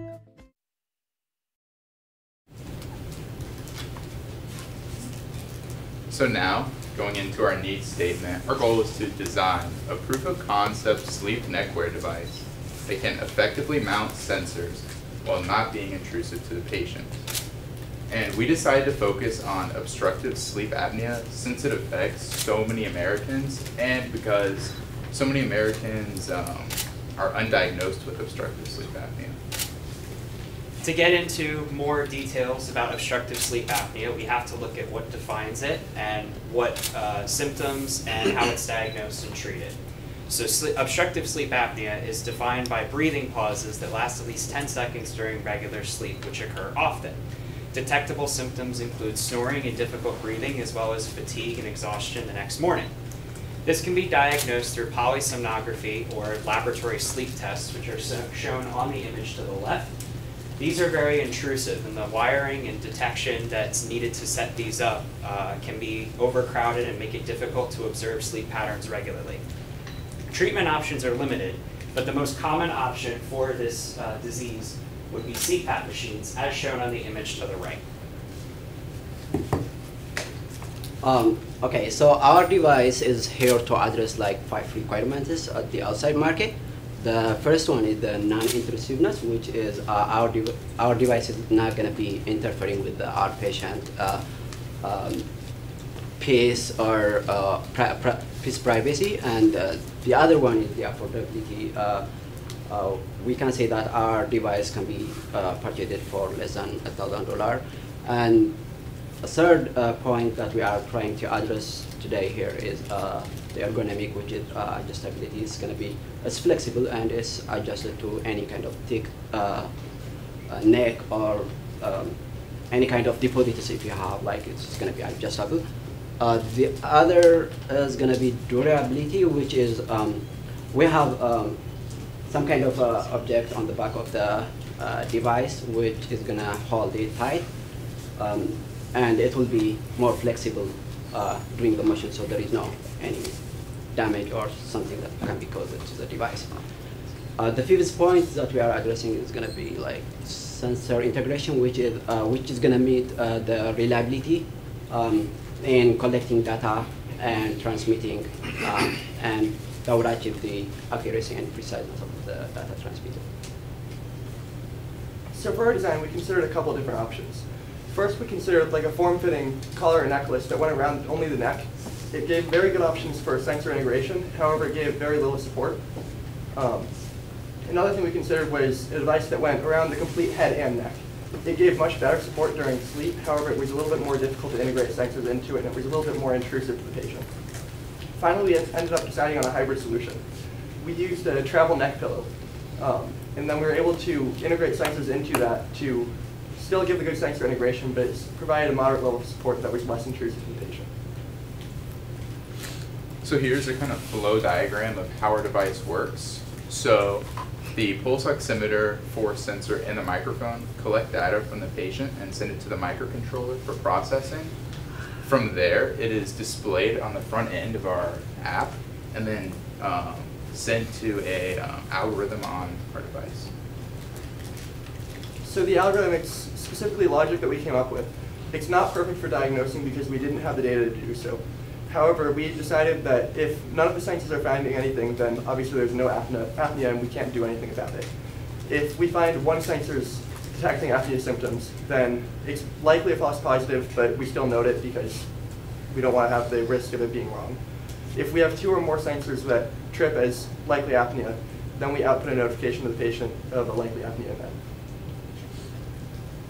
So here in terms of a prototype demonstration, you can see the circuitry a little bit. The blue board on the right-hand side of the left picture, that's the microcontroller itself that has all the control logic. And then there's a microphone speaker right next to that. And then we have that larger red chip, that's our Bluetooth module. And then on the top of that, we have the pulse oximeter. And on the bottom, we have a force sensitive resistor. So you can see on our physical model, in the back, we have the microcontroller here and the Bluetooth. They're sticking out just to show for demonstration that would be situated inside of it for the real thing. And then you can also see that we have metal on the inside to provide additional support and show and structure for the device. Here we have our microphone to listen for snoring sounds and other signs of sleep apnea, as well as a speaker that we set up for an alarm so that we can notify the patient if needed. And then here we've also implemented the force sensitive resistor that would be sitting over the throat of the patient when they're using it so that we can tell if they're breathing or not. And we also have the pulse oximeter inside so that we can detect blood oxygen and their heart rate as the patient is wearing it. So next we have a short animation showing the working app. So the app, you'd be able to access your Bluetooth settings and choose our Smart Night Sleep device. And then once you're connected, you would be able to view almost real-time data from our device showing heart rate, respiration rate, blood oxygen content, and whether or not there's a snoring.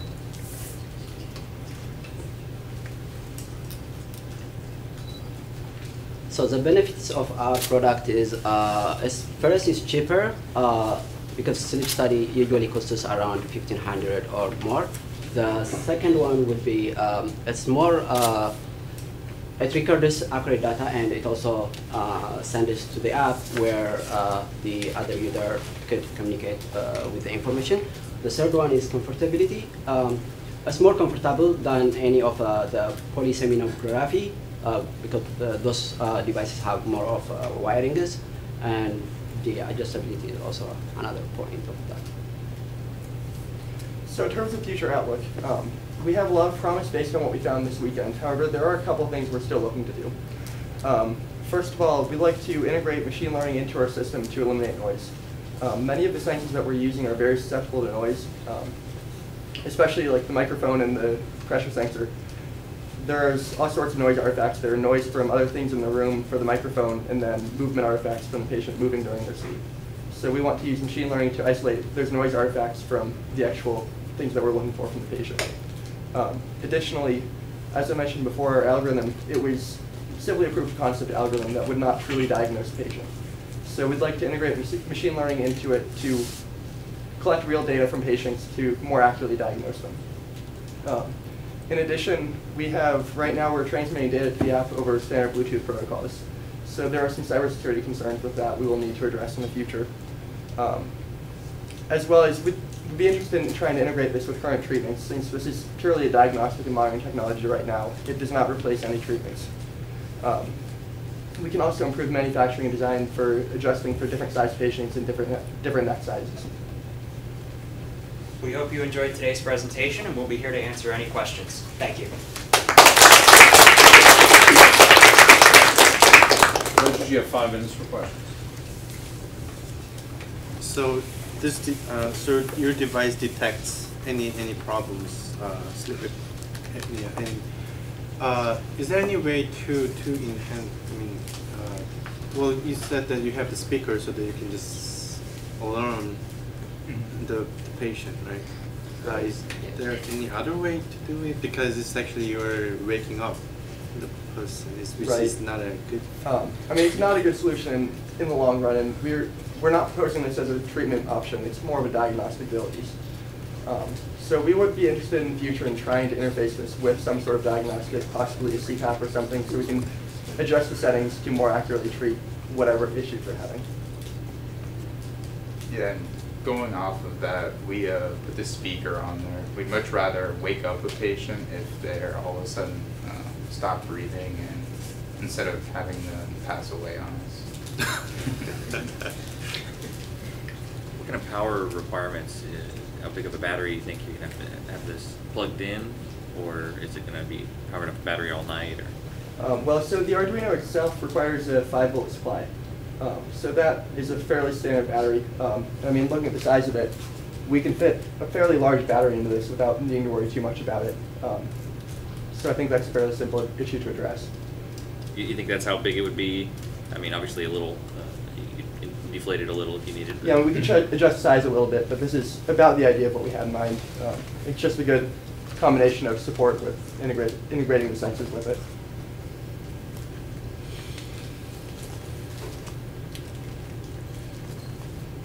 I guess, again, kind of following up on the previous question, trying to understand how does this help address the problem of sleep apnea? So is it would you envision this, someone's not sure, they're having sleep problems, so this would help diagnose, or is it someone who maybe is already using a CPAP device? Would they use this to monitor their overall health, I guess? The goal of our device is to monitor data and to collect data and monitor it.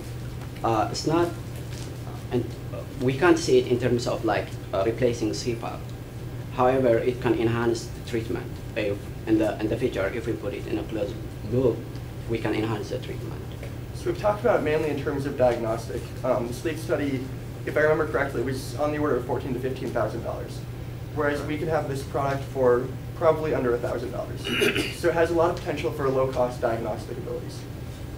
That being said, it is specified towards obstructive sleep apnea, whereas the sleep study can diagnose any number of diseases. For example, the sleep study would have like EEG data, which we can't integrate that only on the neck. But in terms of obstructive sleep apnea, it's not necessarily relevant. Yeah, because seeing what you have here makes me think maybe like a smart CPAP machine where you could integrate maybe some sensors to monitor, enhance the... And we have talked about those options. We just, in the context of this weekend, we didn't have the time to design the sensors and an entire CPAP machine to go with it, and didn't have the medical background to say that it works efficiently to do that. Or isn't it better, maybe if you have the pillow and maybe you can just put it right next to it, and then you can just design a smartphone app that can do exactly the same thing. Like for example, using the microphone on the phone, right. The phone or the speaker or things like that. It's similar, but some of our sensors need to be like in contact with our skin. Like for example, the pulse sensor and the force sensor that we have there. So mainly it has to be attached a little to the skin.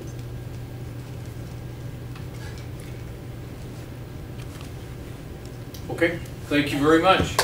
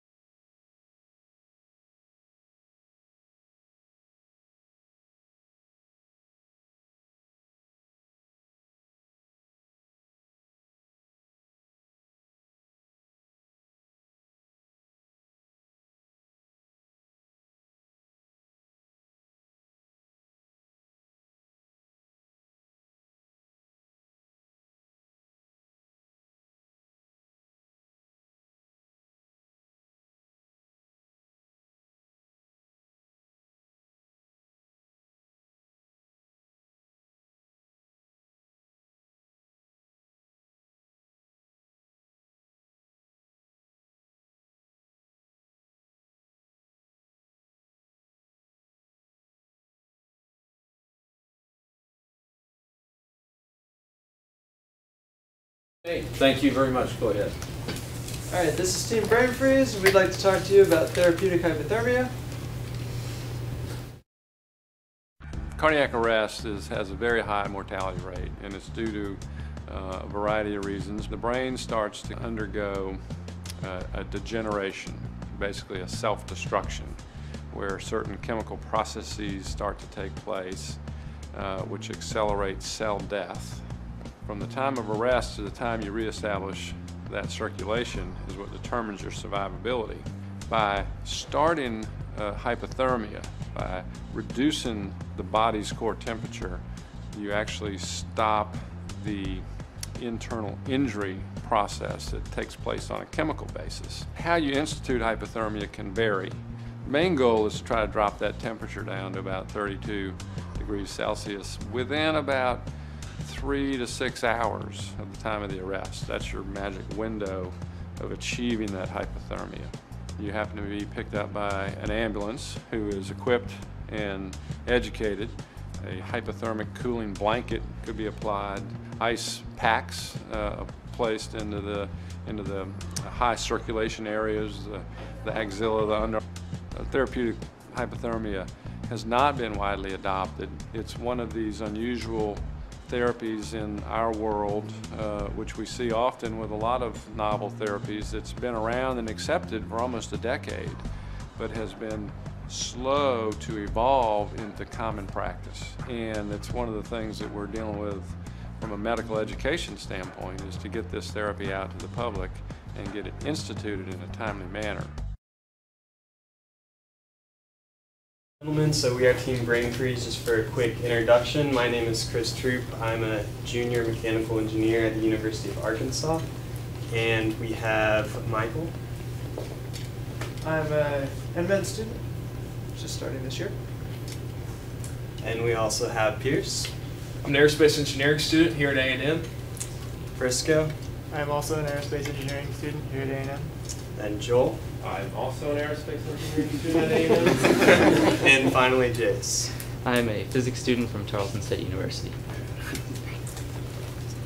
All right, so just kind of dealing with the problem. So what the methodology we're trying to work with is to have therapeutic hypothermia and induce that as quickly as possible. And so why this is such a big problem is we see worldwide, according to Decker in 2011, approximately 94% of the people that undergo cardiac arrest, they actually are going to die when they have cardiac arrest. And so narrowing that down a little bit more, in the United States, there are about 500,000 cases of cardiac arrest each year. Outside of the hospital, that's about 350,000 cases annually just inside the United States. And so in order to kind of save that, so as the video stated, it preserves neurological function when you induce this therapeutic hypothermia. And according to the University of Colorado in 2015, when you induce hypothermia into patients with cardiac arrest, what you see is about 2.5 times increase in survival from cardiac arrest patients, and also a 3.3% increase in neurological function overall. And so again, we are trying to use hypothermia as a therapy. So mild sustained hypothermia has been shown to increase neurological function and survival rates among cardiac arrest patients and other similar injuries. So our needs statement is we need a robust portable method to induce hypothermia during ambulance transport and maintain it for up to 6 hours with minimal healthcare staff intervention. That's kind of a handful, but to kind of break it down, primarily what we're trying to solve is we're trying to make it portable. So we want to have this be able to fit on an ambulance. And then we're also going to want to induce this hypothermia as quickly as possible. The quicker we can lower the core temperature down, the faster we can preserve that neurological function. And then we also want to maintain it for a long time. So bringing us to our requirements, our first requirement is it needs to be operatable in an ambulance. So it needs to be modular and reloadable. All of these parts can be exchanged and used again. And we need to be able to induce hypothermia to approximately 32 to 34 degrees Celsius, or 90 degrees Fahrenheit. It needs to have low power consumption. We have a battery, so we don't need to use any of the power consumption on an ambulance. It needs to operate in a safe manner. We need to reduce this core temperature as quickly as we can in a safe manner without having any frostbite or any other negative effects. And then we also need to sustain the transition to the hospital, so we need to be able to maintain this hypothermia for about 6 hours, or because that's about the longest time that an ambulance ride could be, and that's a lot longer than the longest time. So we looked at 4 possible solutions. One would be an IV cold saline. Secondly, we could use cold packs, which were both introduced in the video. Peltier elements, just putting a machine on the body. And then finally, nasal delivery. And then we're going to have Mike talk about the solution.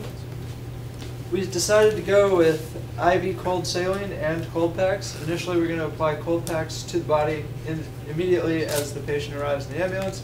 This will cause the body temperature to drop relatively quickly, giving us a little time to perform CPR and to administer a cold saline drip. We're going to connect our saline pump to a thermometer and a microcontroller so that we don't need the ambulance staff or the nurses at the hospital to continually monitor the body temperature and make adjustments to the flow rate of the saline.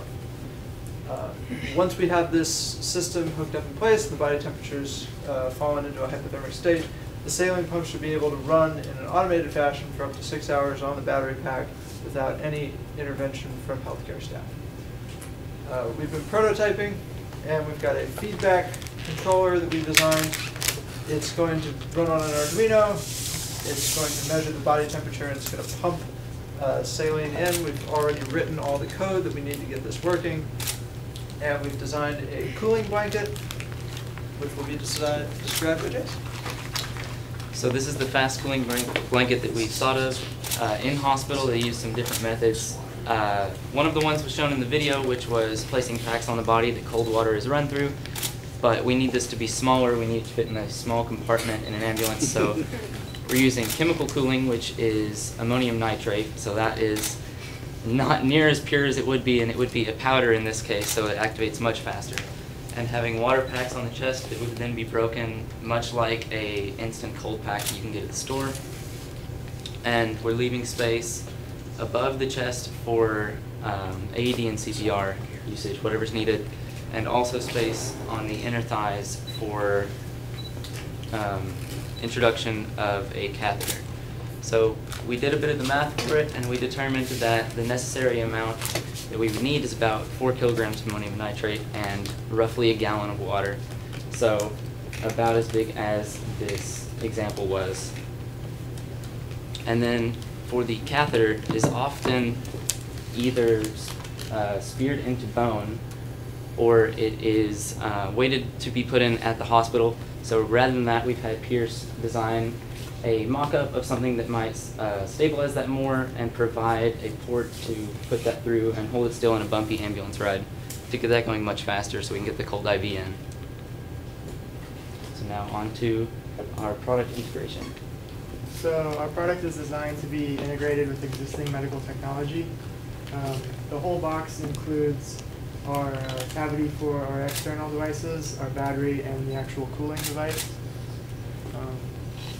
So we're designing it to be integratable with existing, first of all, saline bags.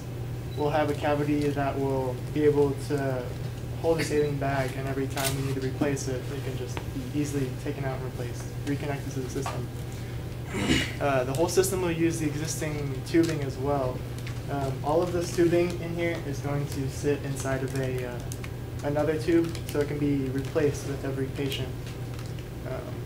And then as well, the whole system is designed to be small enough to fit in any standardized ambulance size.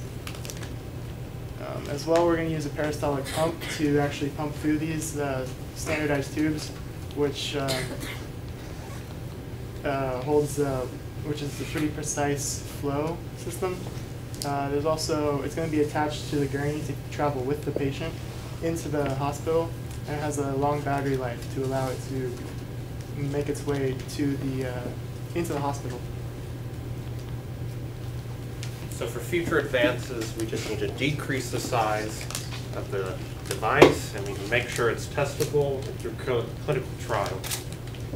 Thank you. Thank you very much. Judges, you have 5 minutes for questions.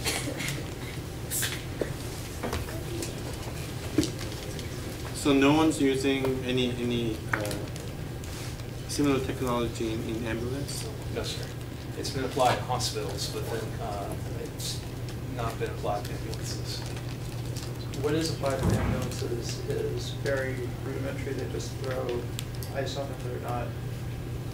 They're not measuring temperature and using that feedback to decide how powerful a cooling mechanism they need. So if they don't have feedback control, they're just guessing. And as a result, occasionally patients survive over chill, get below that therapeutic window, and that's how they survive. But yeah, just to reinforce that, most of the time, as the video stated, in ambulances, they don't do anything in order to try to cool the body. They wait till the hospital. It's very difficult. In order to put a catheter in the femoral artery or femoral vein, they have to spear the bone sometimes, and that's not something you can do in a bumpy ride between the incident and the hospital. I think I'm a little unclear about the whole process. I get a lot of the pieces. Can you walk us through? You know, they Yes, get sir. into the ambulance. So inducing hypothermia in a patient reduces the amount of oxygen and their brain uses, and so it increases their ability to, or it decreases their neurological damage after the fact. And so used to, sometimes in order to do these things in a hospital, they just pile ice on a patient, or they cover them in ice packs. But then it's very difficult to not overshoot the temperature in that case and do further damage to the patient. And so what they try to do in what has proven to be more effective is the introduction of saline with a catheter, chilled saline directly into the blood. And then with that, you can control the temperature much more effectively, keep it steady. But then it's a lot slower than just dumping somebody in ice. And so what we want to do is that we don't want this to be a 30-minute or 40-minute process like it is now before a patient can get the care they need. We want to be able to we want to have something quickly, like a ripcord kind of vest that we can put over them immediately to start chilling down their body while we prepare the catheter implant into their and once we get them to a level where we can where they're close to hypothermia, we can inject the catheter and we can control their temperature more stably. And so I guess what is controlling the temperature of the saline? What's that feedback loop coming from? The box? Yes, sir. Yes. We've got so we've got an Arduino with code written already to take readings from a thermometer and adjust the flow rate of the saline. The saline's going to come out at more or less a fixed temperature. Okay. What's the flow rate? The flow rate's the primary way or the easiest way that we can control temperature. And that's an advantage because you don't want to be introducing more saline than you need to. Because there's an upper limit. You can't dilute your blood into the amount and still have functioning. Is anybody doing that with chilled saline for this? In the hospital, yes. Okay, in the that's how they do ambulance, it. no. Yeah. And even there, it's not broadly applied. But there's definitely doctors administering this as a routine procedure, not as a clinical experiment. So I was thinking, even just room temperature, sometimes it's uncomfortable. Yeah. That feels cold. So, Sure. so I don't know. This Any is much idea if this colder. is really uncomfortable because it's so cold, or? Well, usually you've had a heart attack, so you're not that worried. We're hoping they won't It's be better. It's better. You're already very uncomfortable. Yeah. I don't know if you've had one. No, no. Yeah. But, yeah. Maybe a little dopamine in the saline. Yeah. There's all kinds of drugs that you would have to administer with these anyway to prevent shivering. But with no going into damage shock. maybe from Prevent shock. how cold we're talking. It's still I mean, warm enough. It's not that it's no damage, it's that it's Better than minimal. less damage than you would get without it. Yeah. Focusing on survival and being able to recover from it. John Hopkins has had considerable success with this kind of technique. Okay, thank you very much, gentlemen.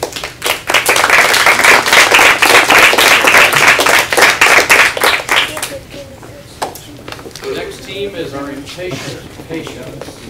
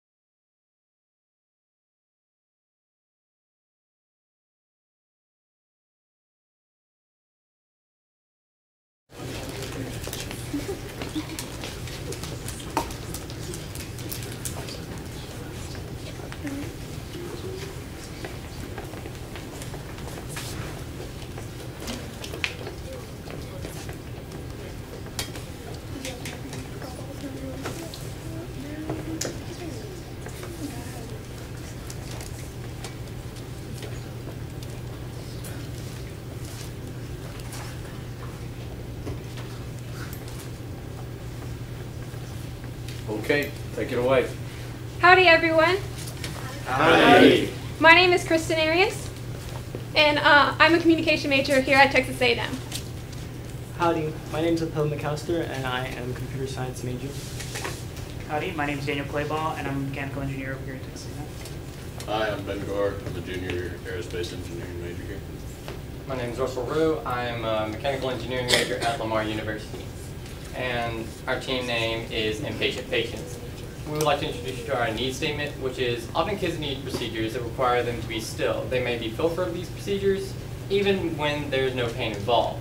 Please design a solution for supporting children throughout clinical procedures. Here's a short video to give you an introduction.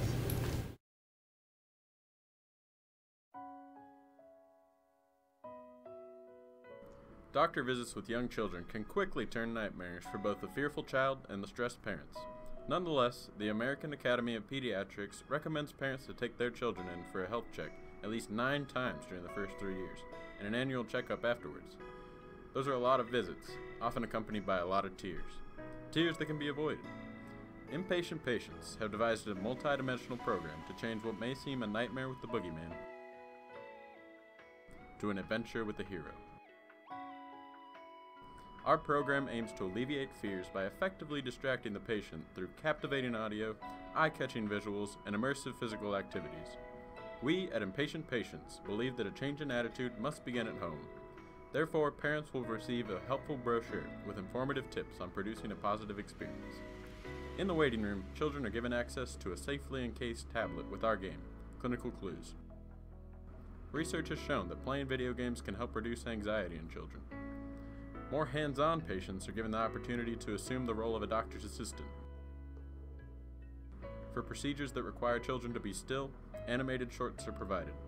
Small prizes are offered for a job well done. Ultimately, this program is highly customizable to the patient's and doctor's preferences, culminating in a flexible, stress-free experience for the whole family. EnMed18 Patients Program. Thank you for your patience.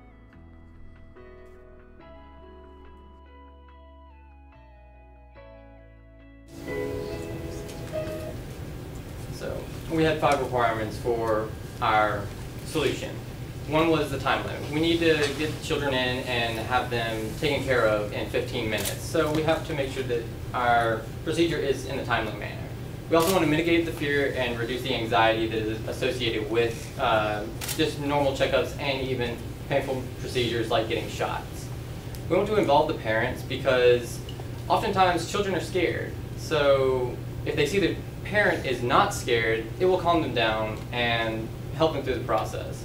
The children will need to remain stationary at certain times, such as whenever they're getting their nose or ears checked. So we want to make sure they can stay still and can use video games to kind of facilitate that. And the procedure must be completed. If it's not completed, we haven't done our job. So we have 3 approaches that we've taken. That is visual, audio, and physical activities. This also doubles as the 3 most common learning styles of visuals, auditory, and kinesthetics. So some of the things that can be included inside the visual and audio categories are our game app and in-visit presentations. For physical activities, we have a strategy we like to call play acting. We want this to be an educational experience as well as entertainment. So inpatient patients program begins in the home of the patient. So the program begins whenever the parent signs up or registers for our actual program. And whenever they do that, they'll receive a brochure, such as that one, in the mail or email, depending on their preference. Once the patient's inside the waiting room, they'll have access to our game application.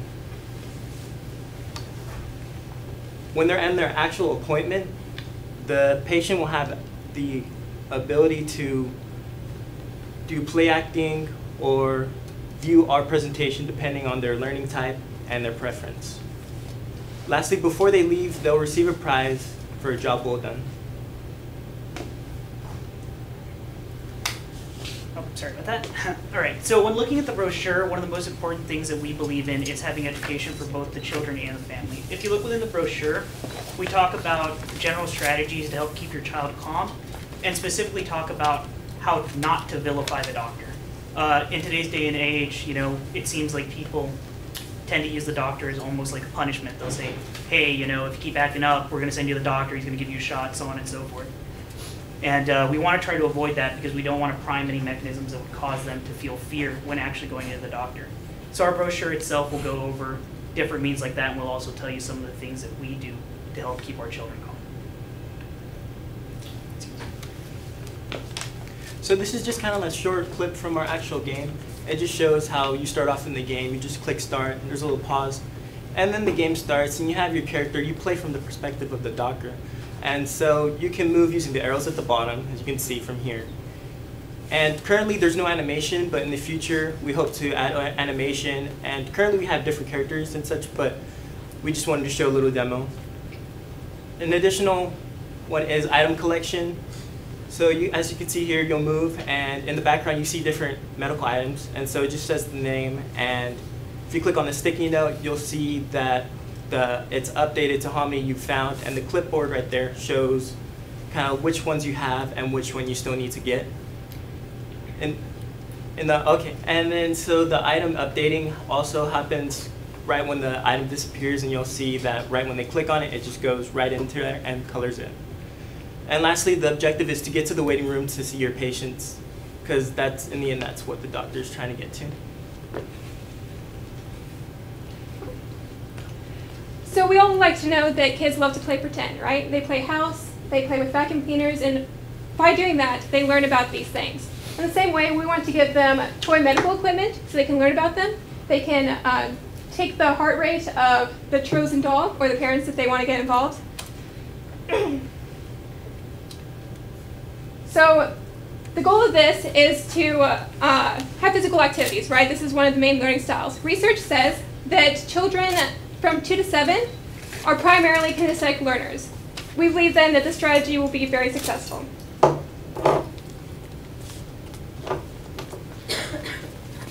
Now, an important strategy for mitigating anxiety and fear is to basically provide information to the child. And so we have a presentation that goes on as part of the procedure, advanced by the doctor, so it's all at their discretion.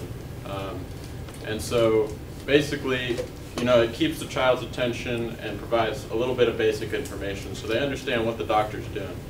And, you know, we geared this towards a physical where the doctor's checking your routine things, but this could be customizable to match any procedure, like getting a shot, or there's tons of examples out there. As you can see, we have our diverse cast of characters here.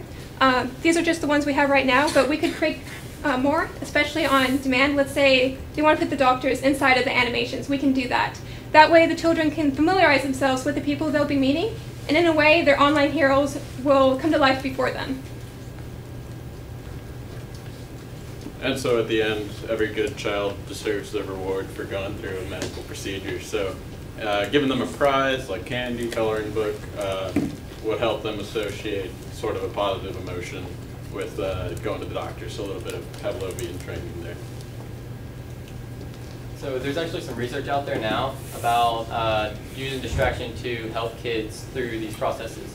There's some that say if you let a child play a video game before you have a checkup or a harmful medical procedure, they will be more relaxed and they won't be so anxious because they're distracted. And there's some research also out there about using some head-mounted displays that can kind of distract them from the shot.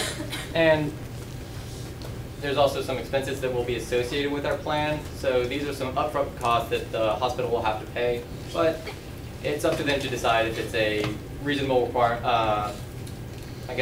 cost for the advantages we provide. So when looking at the future, if this were to, green light, we would be probably looking at what sort of video games would affect the outcome the most. Right now, there is research saying that video games help calm kids down. Heads-up displays help feel less pain while getting shots and things along the nature of that.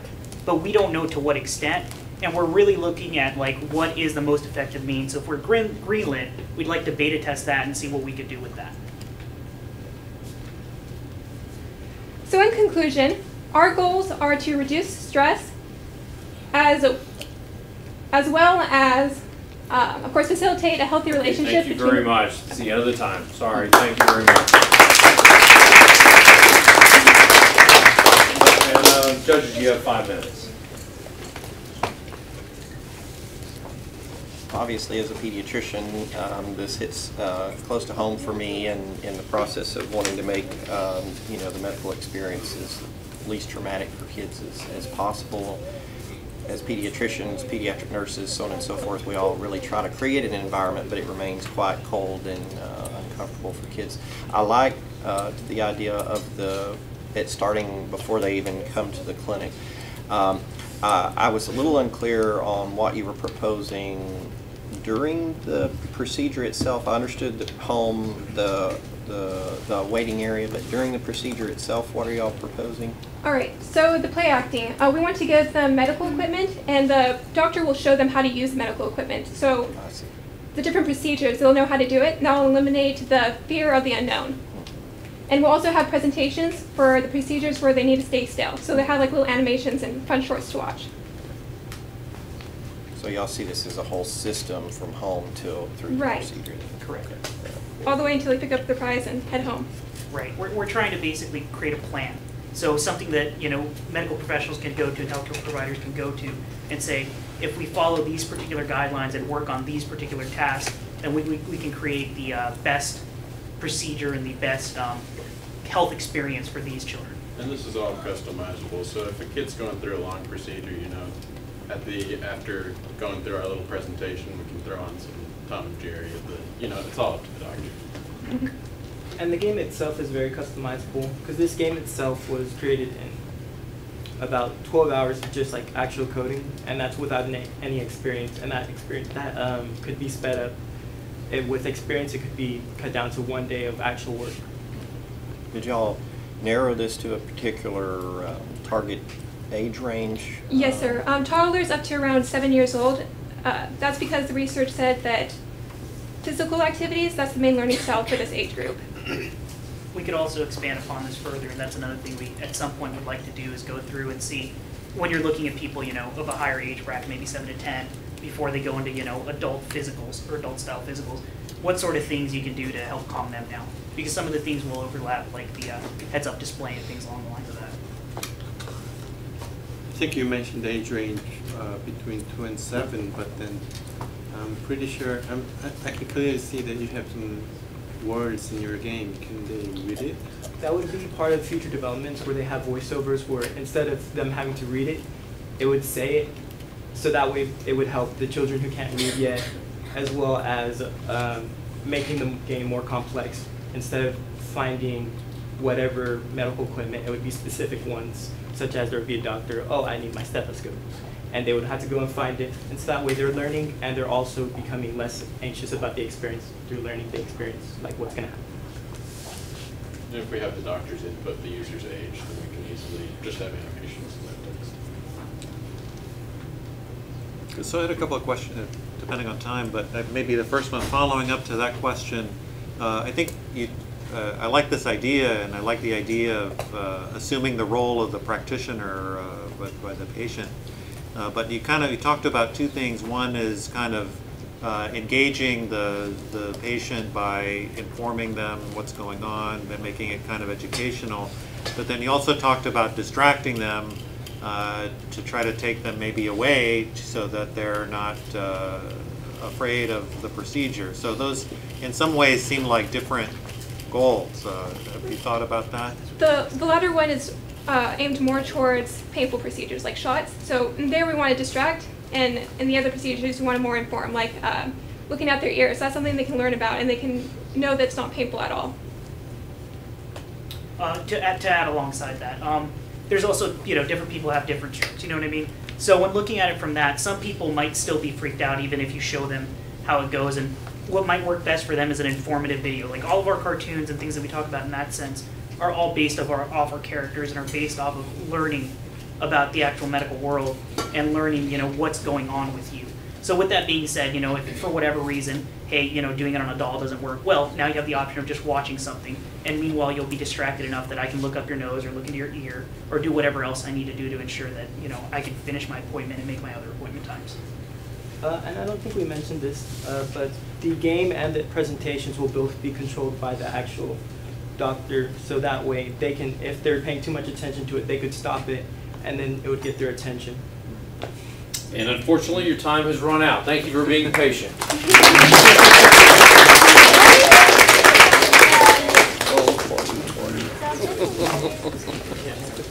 The next team is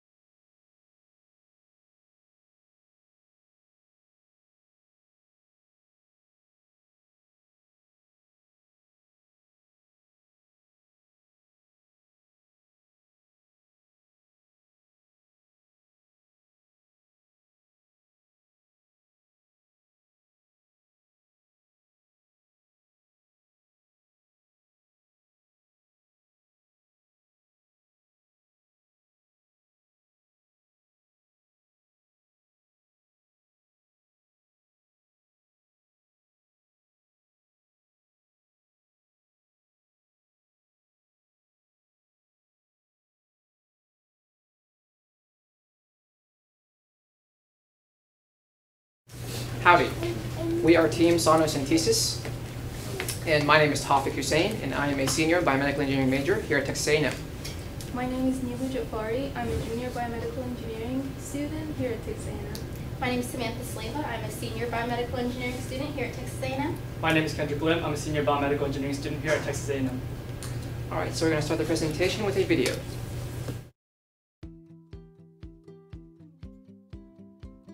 This is Mike. Mike is a cirrhosis patient with a condition called ascites. This is the buildup of fluid in the abdominal cavity. The current solution is paracentesis, where a needle aspirates the fluid from the abdomen.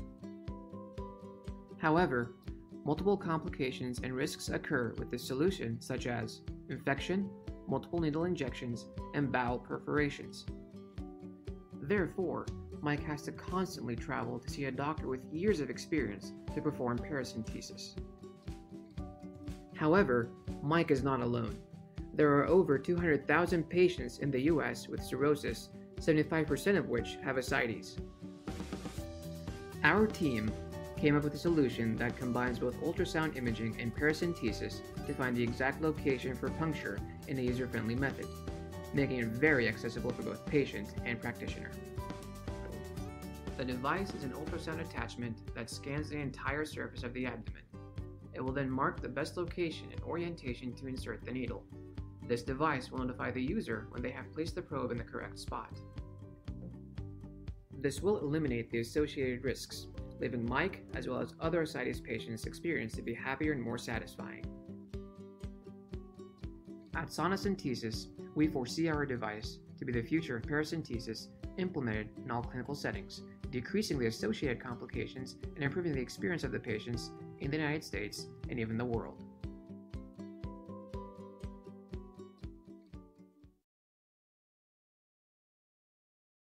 So what is the main problem? As the video discussed, so just to take a step back here, so in the United States we have over 200,000 patients who have liver cirrhosis, and they commonly, and a common complication is a disease known as, or a complication known as ascites. Ascites is basically an accumulation of fluid inside the abdominal cavity, and that is in 75% of the liver cirrhosis patients. Now, to fix that, or to manage that, there's a procedure known as paracentesis, where the needle is injected into the abdomen, and this will then aspirate the fluid out of the abdomen. Now, the problem with that is that there are certain risks. Number one, the clinician may hit the wrong organ, so therefore this will lead to perforation. The second thing is, well, because the clinician may hit the wrong place, he may have to insert the organ or insert the needle multiple times. So this will lead to infection. The third thing is, what if the clinician perforates a blood vessel? So this will lead to hemorrhage. And then finally, because of this risk that is associated with this procedure, this will require that the maneuver of the person has to be extremely trained. And now, Nilufar will talk about the design requirements. Okay, so for the design requirements, we need to have a device that is safe, to have minimal patient complications. It also needs to be effective, so that it needs to remove the fluid from the peritoneal cavity. It needs to be repeatable. It means that it needs to be consistent and provide accurate information, accessible so that everyone can use it, and also feasible so that we don't have to reinvent the wheel, but rather innovative. Now I'm going to pass it back to Tawfiq. He's going to talk about the design alternatives. All right, so as we were brainstorming solutions for this issue, number one, we thought of, we can have like an osmotic pouch. The osmotic pouch will allow the fluid to be drawn from the abdomen into the pouch. The second idea that we came up with is, why not have an MRI mimicking ultrasound that gives a full body scan or a full scan of the abdominal region. The third idea we had is, we can have a transducer that is ingestible on a pill, where that pill will allow for the fluid to be decreased, and also it will allow us to visualize what's going on inside the abdomen. And that's the MRI, and that's the pill.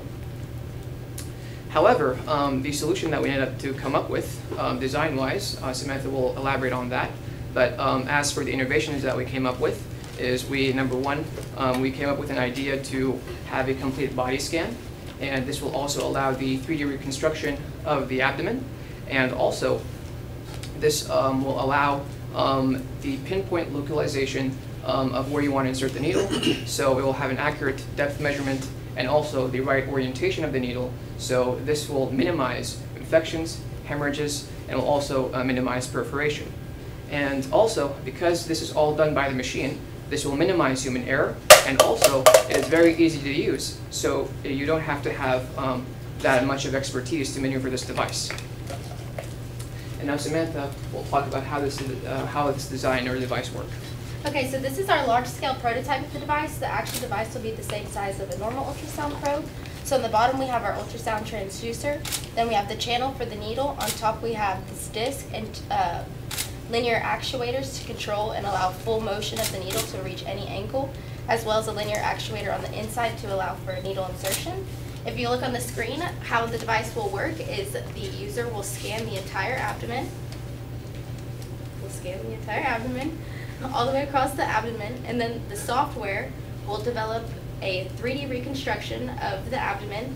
Will determine these values, which are depths and angles of the deepest fluid pockets. It will then choose the deepest value and notify the user where that is. The user will then trace and try and find it, and as soon as they do, it will alert the user to that location, and then the user can hold it still and insert the needle, and the machine will do the rest of the work. As far as product feasibility, we expect this to be very feasible to implement because we are using pre-existing technology, so we don't have to reinvent the wheel. And also, since ultrasounds are commonly used in the hospital setting and it's such a small device, it can just be added onto any common ultrasound cart, which should be a really easy modification to the hospital setting. Now Kendrick will talk about future directions. So at Sonocentesis, after this whole planning step, we'd like to perform some research with this, find out exactly how to make it work. Once the research is done, we'd like to implement that into the clinical field in the United States.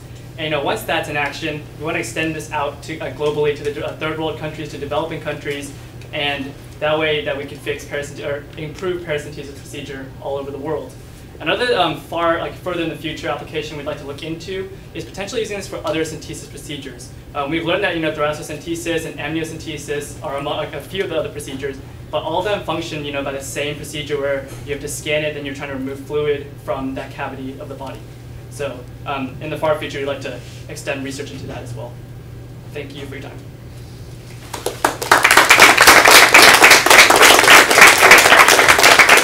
Judges, you have 5 minutes.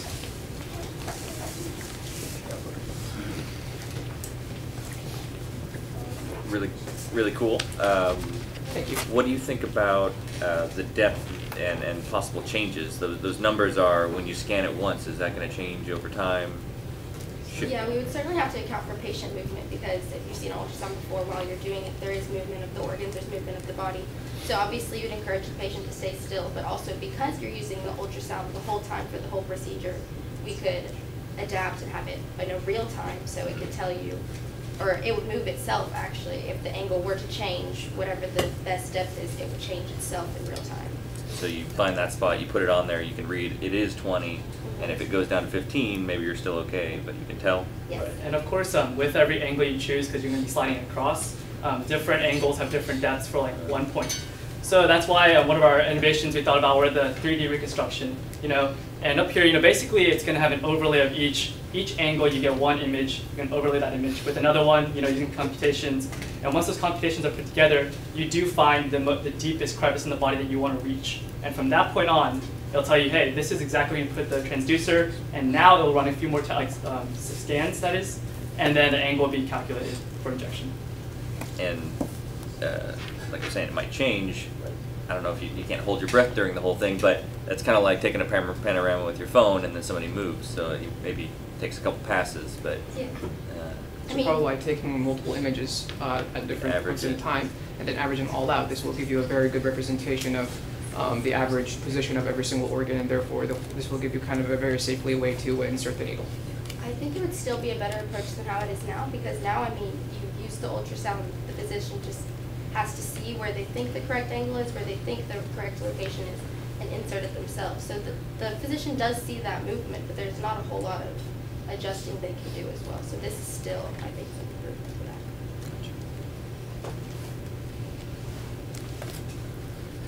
that. I guess maybe you can clarify for me. So yeah, this is an interesting idea, but so how is that different from just, or how would that be different from just using a standard ultrasound device that's used in practice now and adding a module to report the numbers, the depth of the area, and then incorporate that functionality in a standard ultrasound system? And that's kind of funny, because that's exactly what we were thinking originally. We were like, what difference is this, from this and that? But we watched the video, we saw like a procedure of someone teaching viewers how to perform paracentesis. And yeah, you have a general idea, maybe it's on the right side of the body. You scan that in, you find like, okay, this spot on this body, right here, I'll make a little mark, that's where I need to make the injection. And then they take it out, then you need to add anesthetic, then you need to add, then you actually do the injection or the removal of the fluid aspiration. But how do you tell what angle it is? And that's where we wanted to improve on. I know that it's at this spot here, but what if I put my needle at this angle here, or this angle here, or down? That's where you have the bowel perforations, and then if you miss, you have to re-inject it or reinsert it, and that leads to infections. But I guess is that enabled by the hardware design, right, or is it through an analysis algorithm?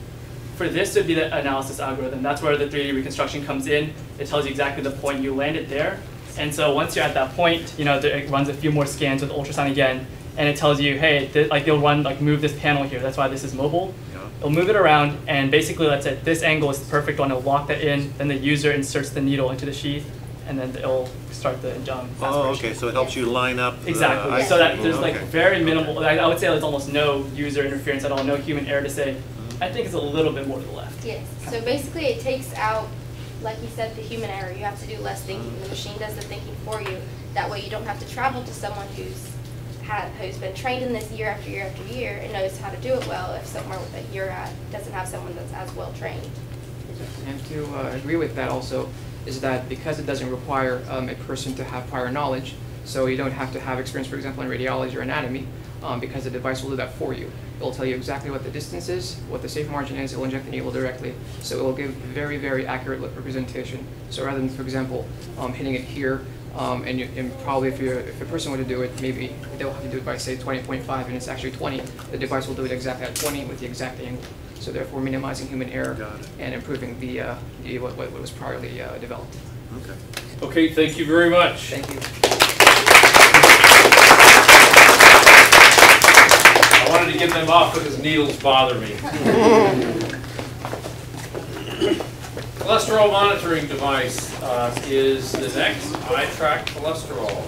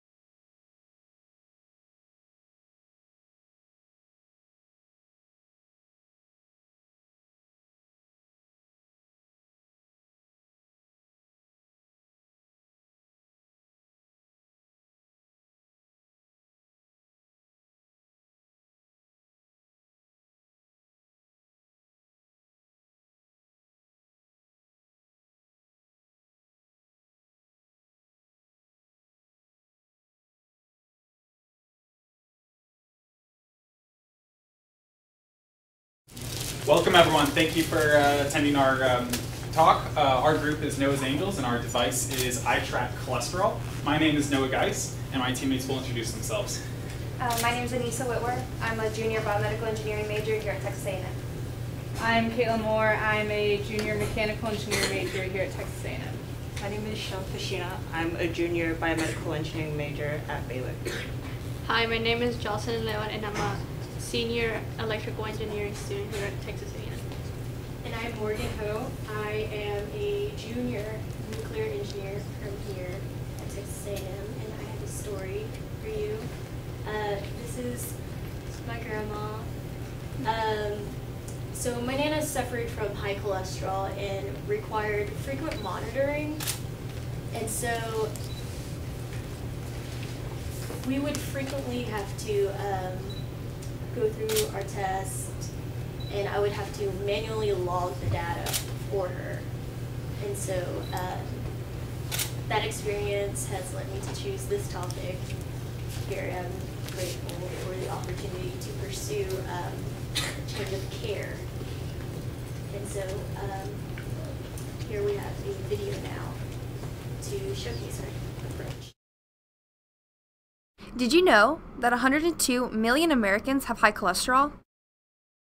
High cholesterol can contribute to coronary artery disease, causing early death in more than 600,000 Americans each year and billions of dollars in related costs. So what is coronary artery disease, and why is cholesterol so bad? Cholesterol is a biological molecule that, in excess, can create plaque buildup in your arteries. When enough blockage occurs, a clot is likely to form, leading to a heart attack and possibly cardiac arrest. So, as a patient, what can you do? Based on your condition, your physician can opt for medication such as statins or suggest changes to your lifestyle. But how do you know if these changes are actually lowering your cholesterol? With the inspiration of other medical devices, we developed a handheld cholesterol monitor for at-home patient use. Our solution is a unified system that combines the Lancet and paper strip to streamline the cholesterol testing process.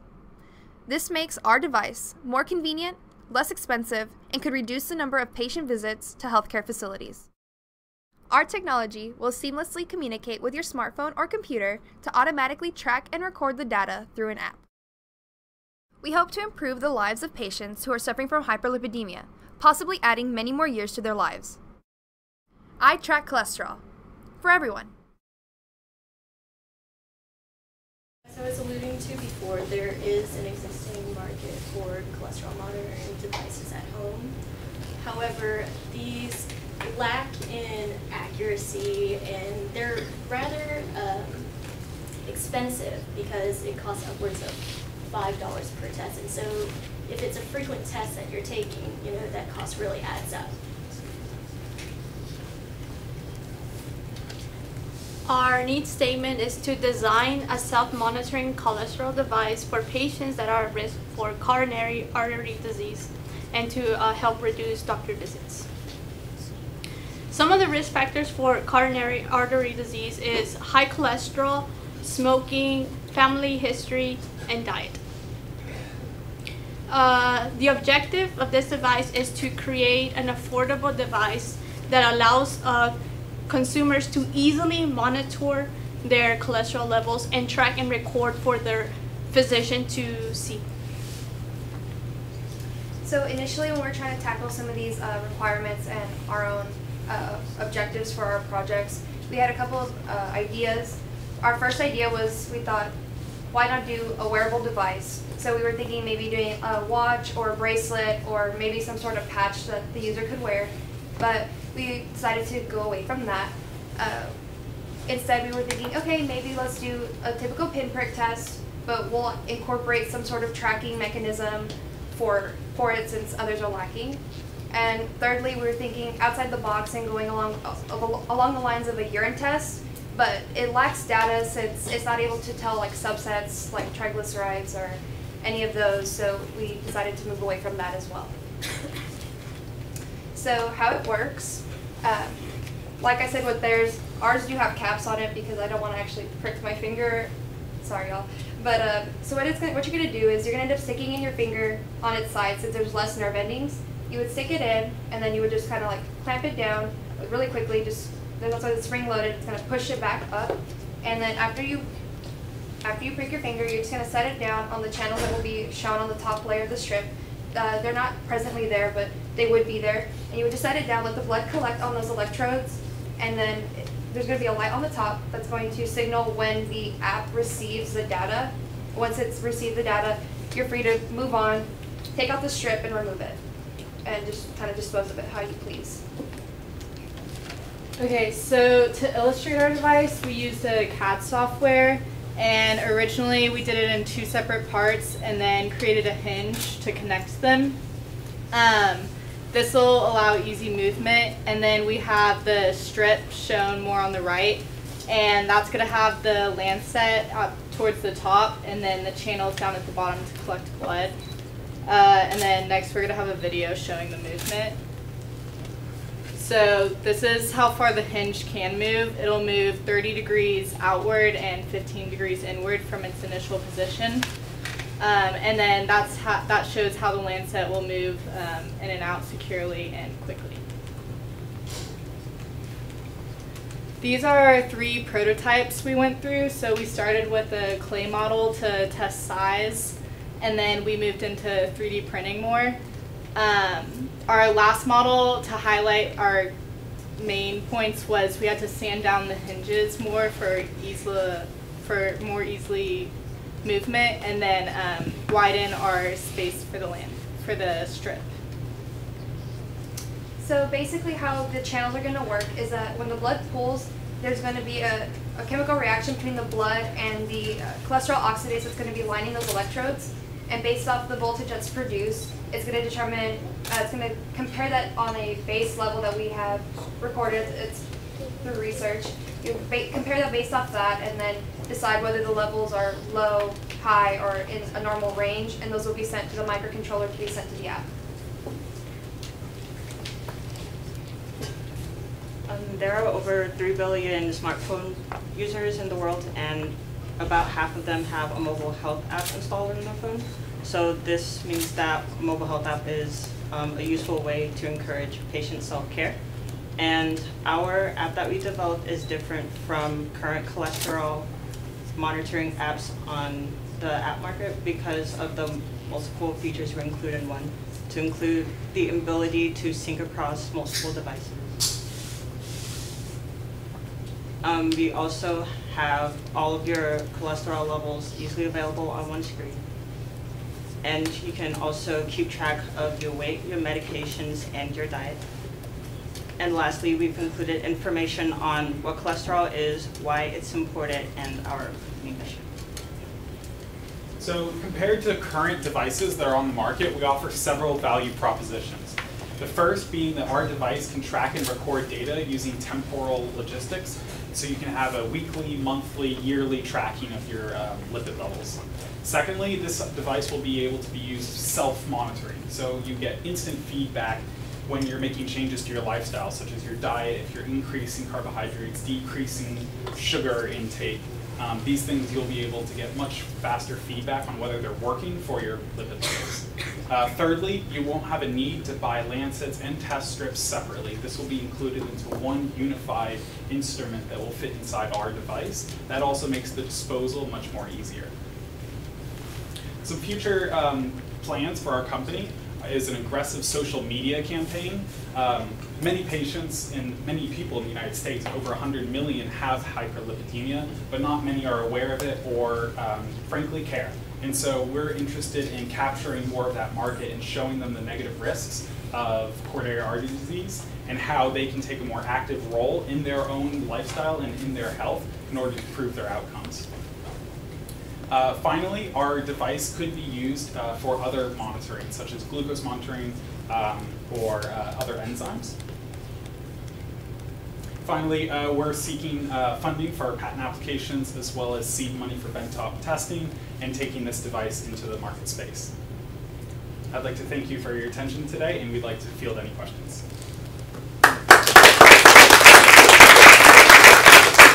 Just give you 5 minutes. So I have a question. So yeah, being able to monitor cholesterol is a very important application. I guess my question as I saw your presentation is, there's already an infrastructure ecosystem built around glucose monitoring. So did you think about just building in a cholesterol monitoring capability to an existing glucose monitoring framework where people already, can take finger sticks and get blood samples in that manner, rather than making a separate platform? Right. Well, we were kind of thinking, since our device, we wanted to streamline the strip and the Lancet together. It fit better with going with our own separate device. But in the future, I mean, this can be modeled to, the strip can be modeled to have both like a glucose and the cholesterol sensors, and can just we can add on multiple sensors to sense different things, so it's all done in one specific spot rather than having to purchase a bunch of different products. There also isn't anything on the market that will consistently track and log your data, so that's also something that's unique with this device. I would agree it's more convenient to have the needle on there, but can you think of maybe some downsides to having a needle and the strip? And if it's a true needle, disposal of that is what I'm referring to. Right, so we were thinking about how to keep it sterile and then how to dispose of it. So ideally, manufacturer-wise, it'd be manufactured sterile in predetermined packages. So one strip would be in its own package with its own sealant, or like a little Ziploc seal, right? So it'd be in there, you take it out, and it's still sterile. You use it, and then you can put it back in. The material of the bag or the container would be pierce-proof, and so you could dispose of it in like a biohazard, like the typical disposal method for lancets and paper strips. And I don't think we specified really that the strip isn't going to be completely paper. It's going to have a plastic underlining, so it's going to be stable. It's not just going to be loose with a needle hanging off the edge. But yeah, if it is a biohazard, you know, that you think about the way glucose testing, you reuse the lancets, right? You do not. You do not. Well, it's not recommended. Not recommended. By physicians to reuse a lancet for contamination reasons. So glucose patients currently are forced to use a lancet new each time, forced to use a strip each time, and they're supposed to be disposing of those in biohazard waste and medical sharps waste. I'm sure many are not compliant with that, but by producing this device where it's 2-in-1, we can increase compliance and make it easier for them. I guess maybe another question. At the beginning, you mentioned the barrier was the cost for cholesterol monitoring, what, $5 per test or something. How does your concept improve upon that? So the current cholesterol tests, they're $5 for just the strip that goes into the test, and then the device itself are about $200, a cheap one, maybe $160. Okay. And compared to a glucose sensor, those are $9. Okay. So you can get those in much bigger bulk. So testing cholesterol daily would be very prohibitive using that model system. However, our system isn't going to have an LCD screen. It's going to transmit the data, so we can make the whole device much cheaper, under $100, maybe even under $50. Okay. Okay. Okay, thank you all very much. That concludes the presentations. The judges and I are now going to go away to a conference room very quickly. We will be right back to announce the winner. In the meantime, if y'all have checked anything out of the room, it'd be great if you were able to check it all back in. For all of your prototypes and things like that, I would like for your prototypes to be put into my office, so that way you know where they are and I know where they are as well. So if you get a chance, just put your prototypes in my office, and we will be back in just a few minutes. We'll be going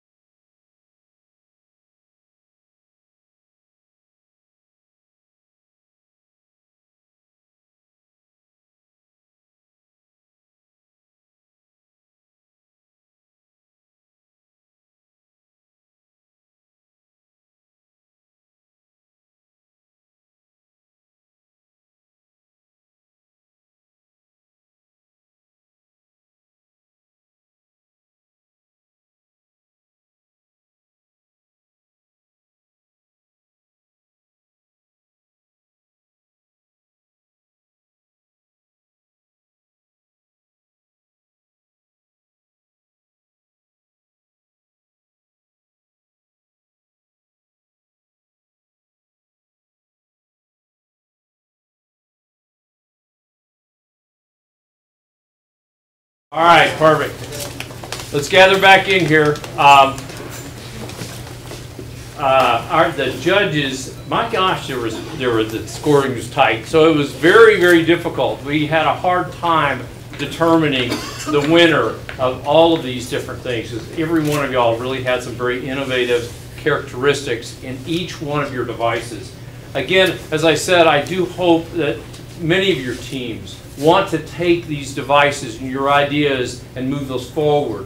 Please get in touch with me. Please help us. We will help you. I'll have an incubator space completely in Zachary. We'll put you in touch with all kinds of resources to get you going with this, and we will help you develop and continue to develop your devices. So, you're tired of hearing from me all weekend long. So what we're going to do is we're going to announce the winners. So I'm going to announce the third place winner first, and then we'll go to second and the first. And the third place winner is Data MD.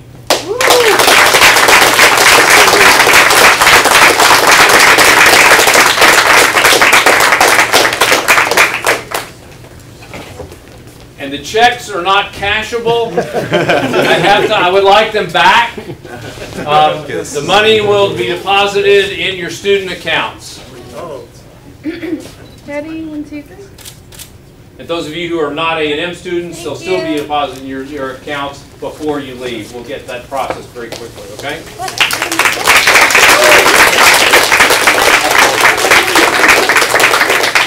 All right, and the second place team is Team Lift. Yes!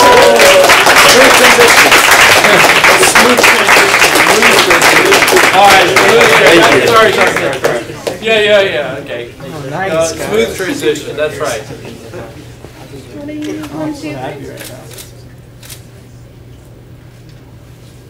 All right, congratulations.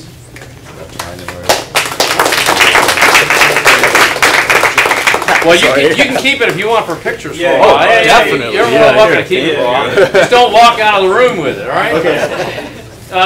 Again, thank you all very much for the weekend. It's been a great deal of fun. I've enjoyed working with each one of you. However we can help you in the future, please work with us. Please turn in all of the material and things like that. Help us clean up a bit. But we really appreciate all the time and effort, and I'm hoping you've gotten as much out of this as we have. The first place team for the Aggies event this weekend, focusing on medical devices, is Sonocentesis.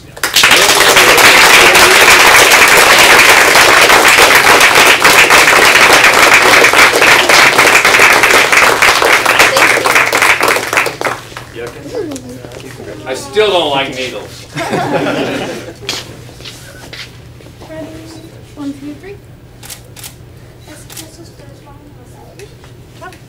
Okay, great. Thank you all very much.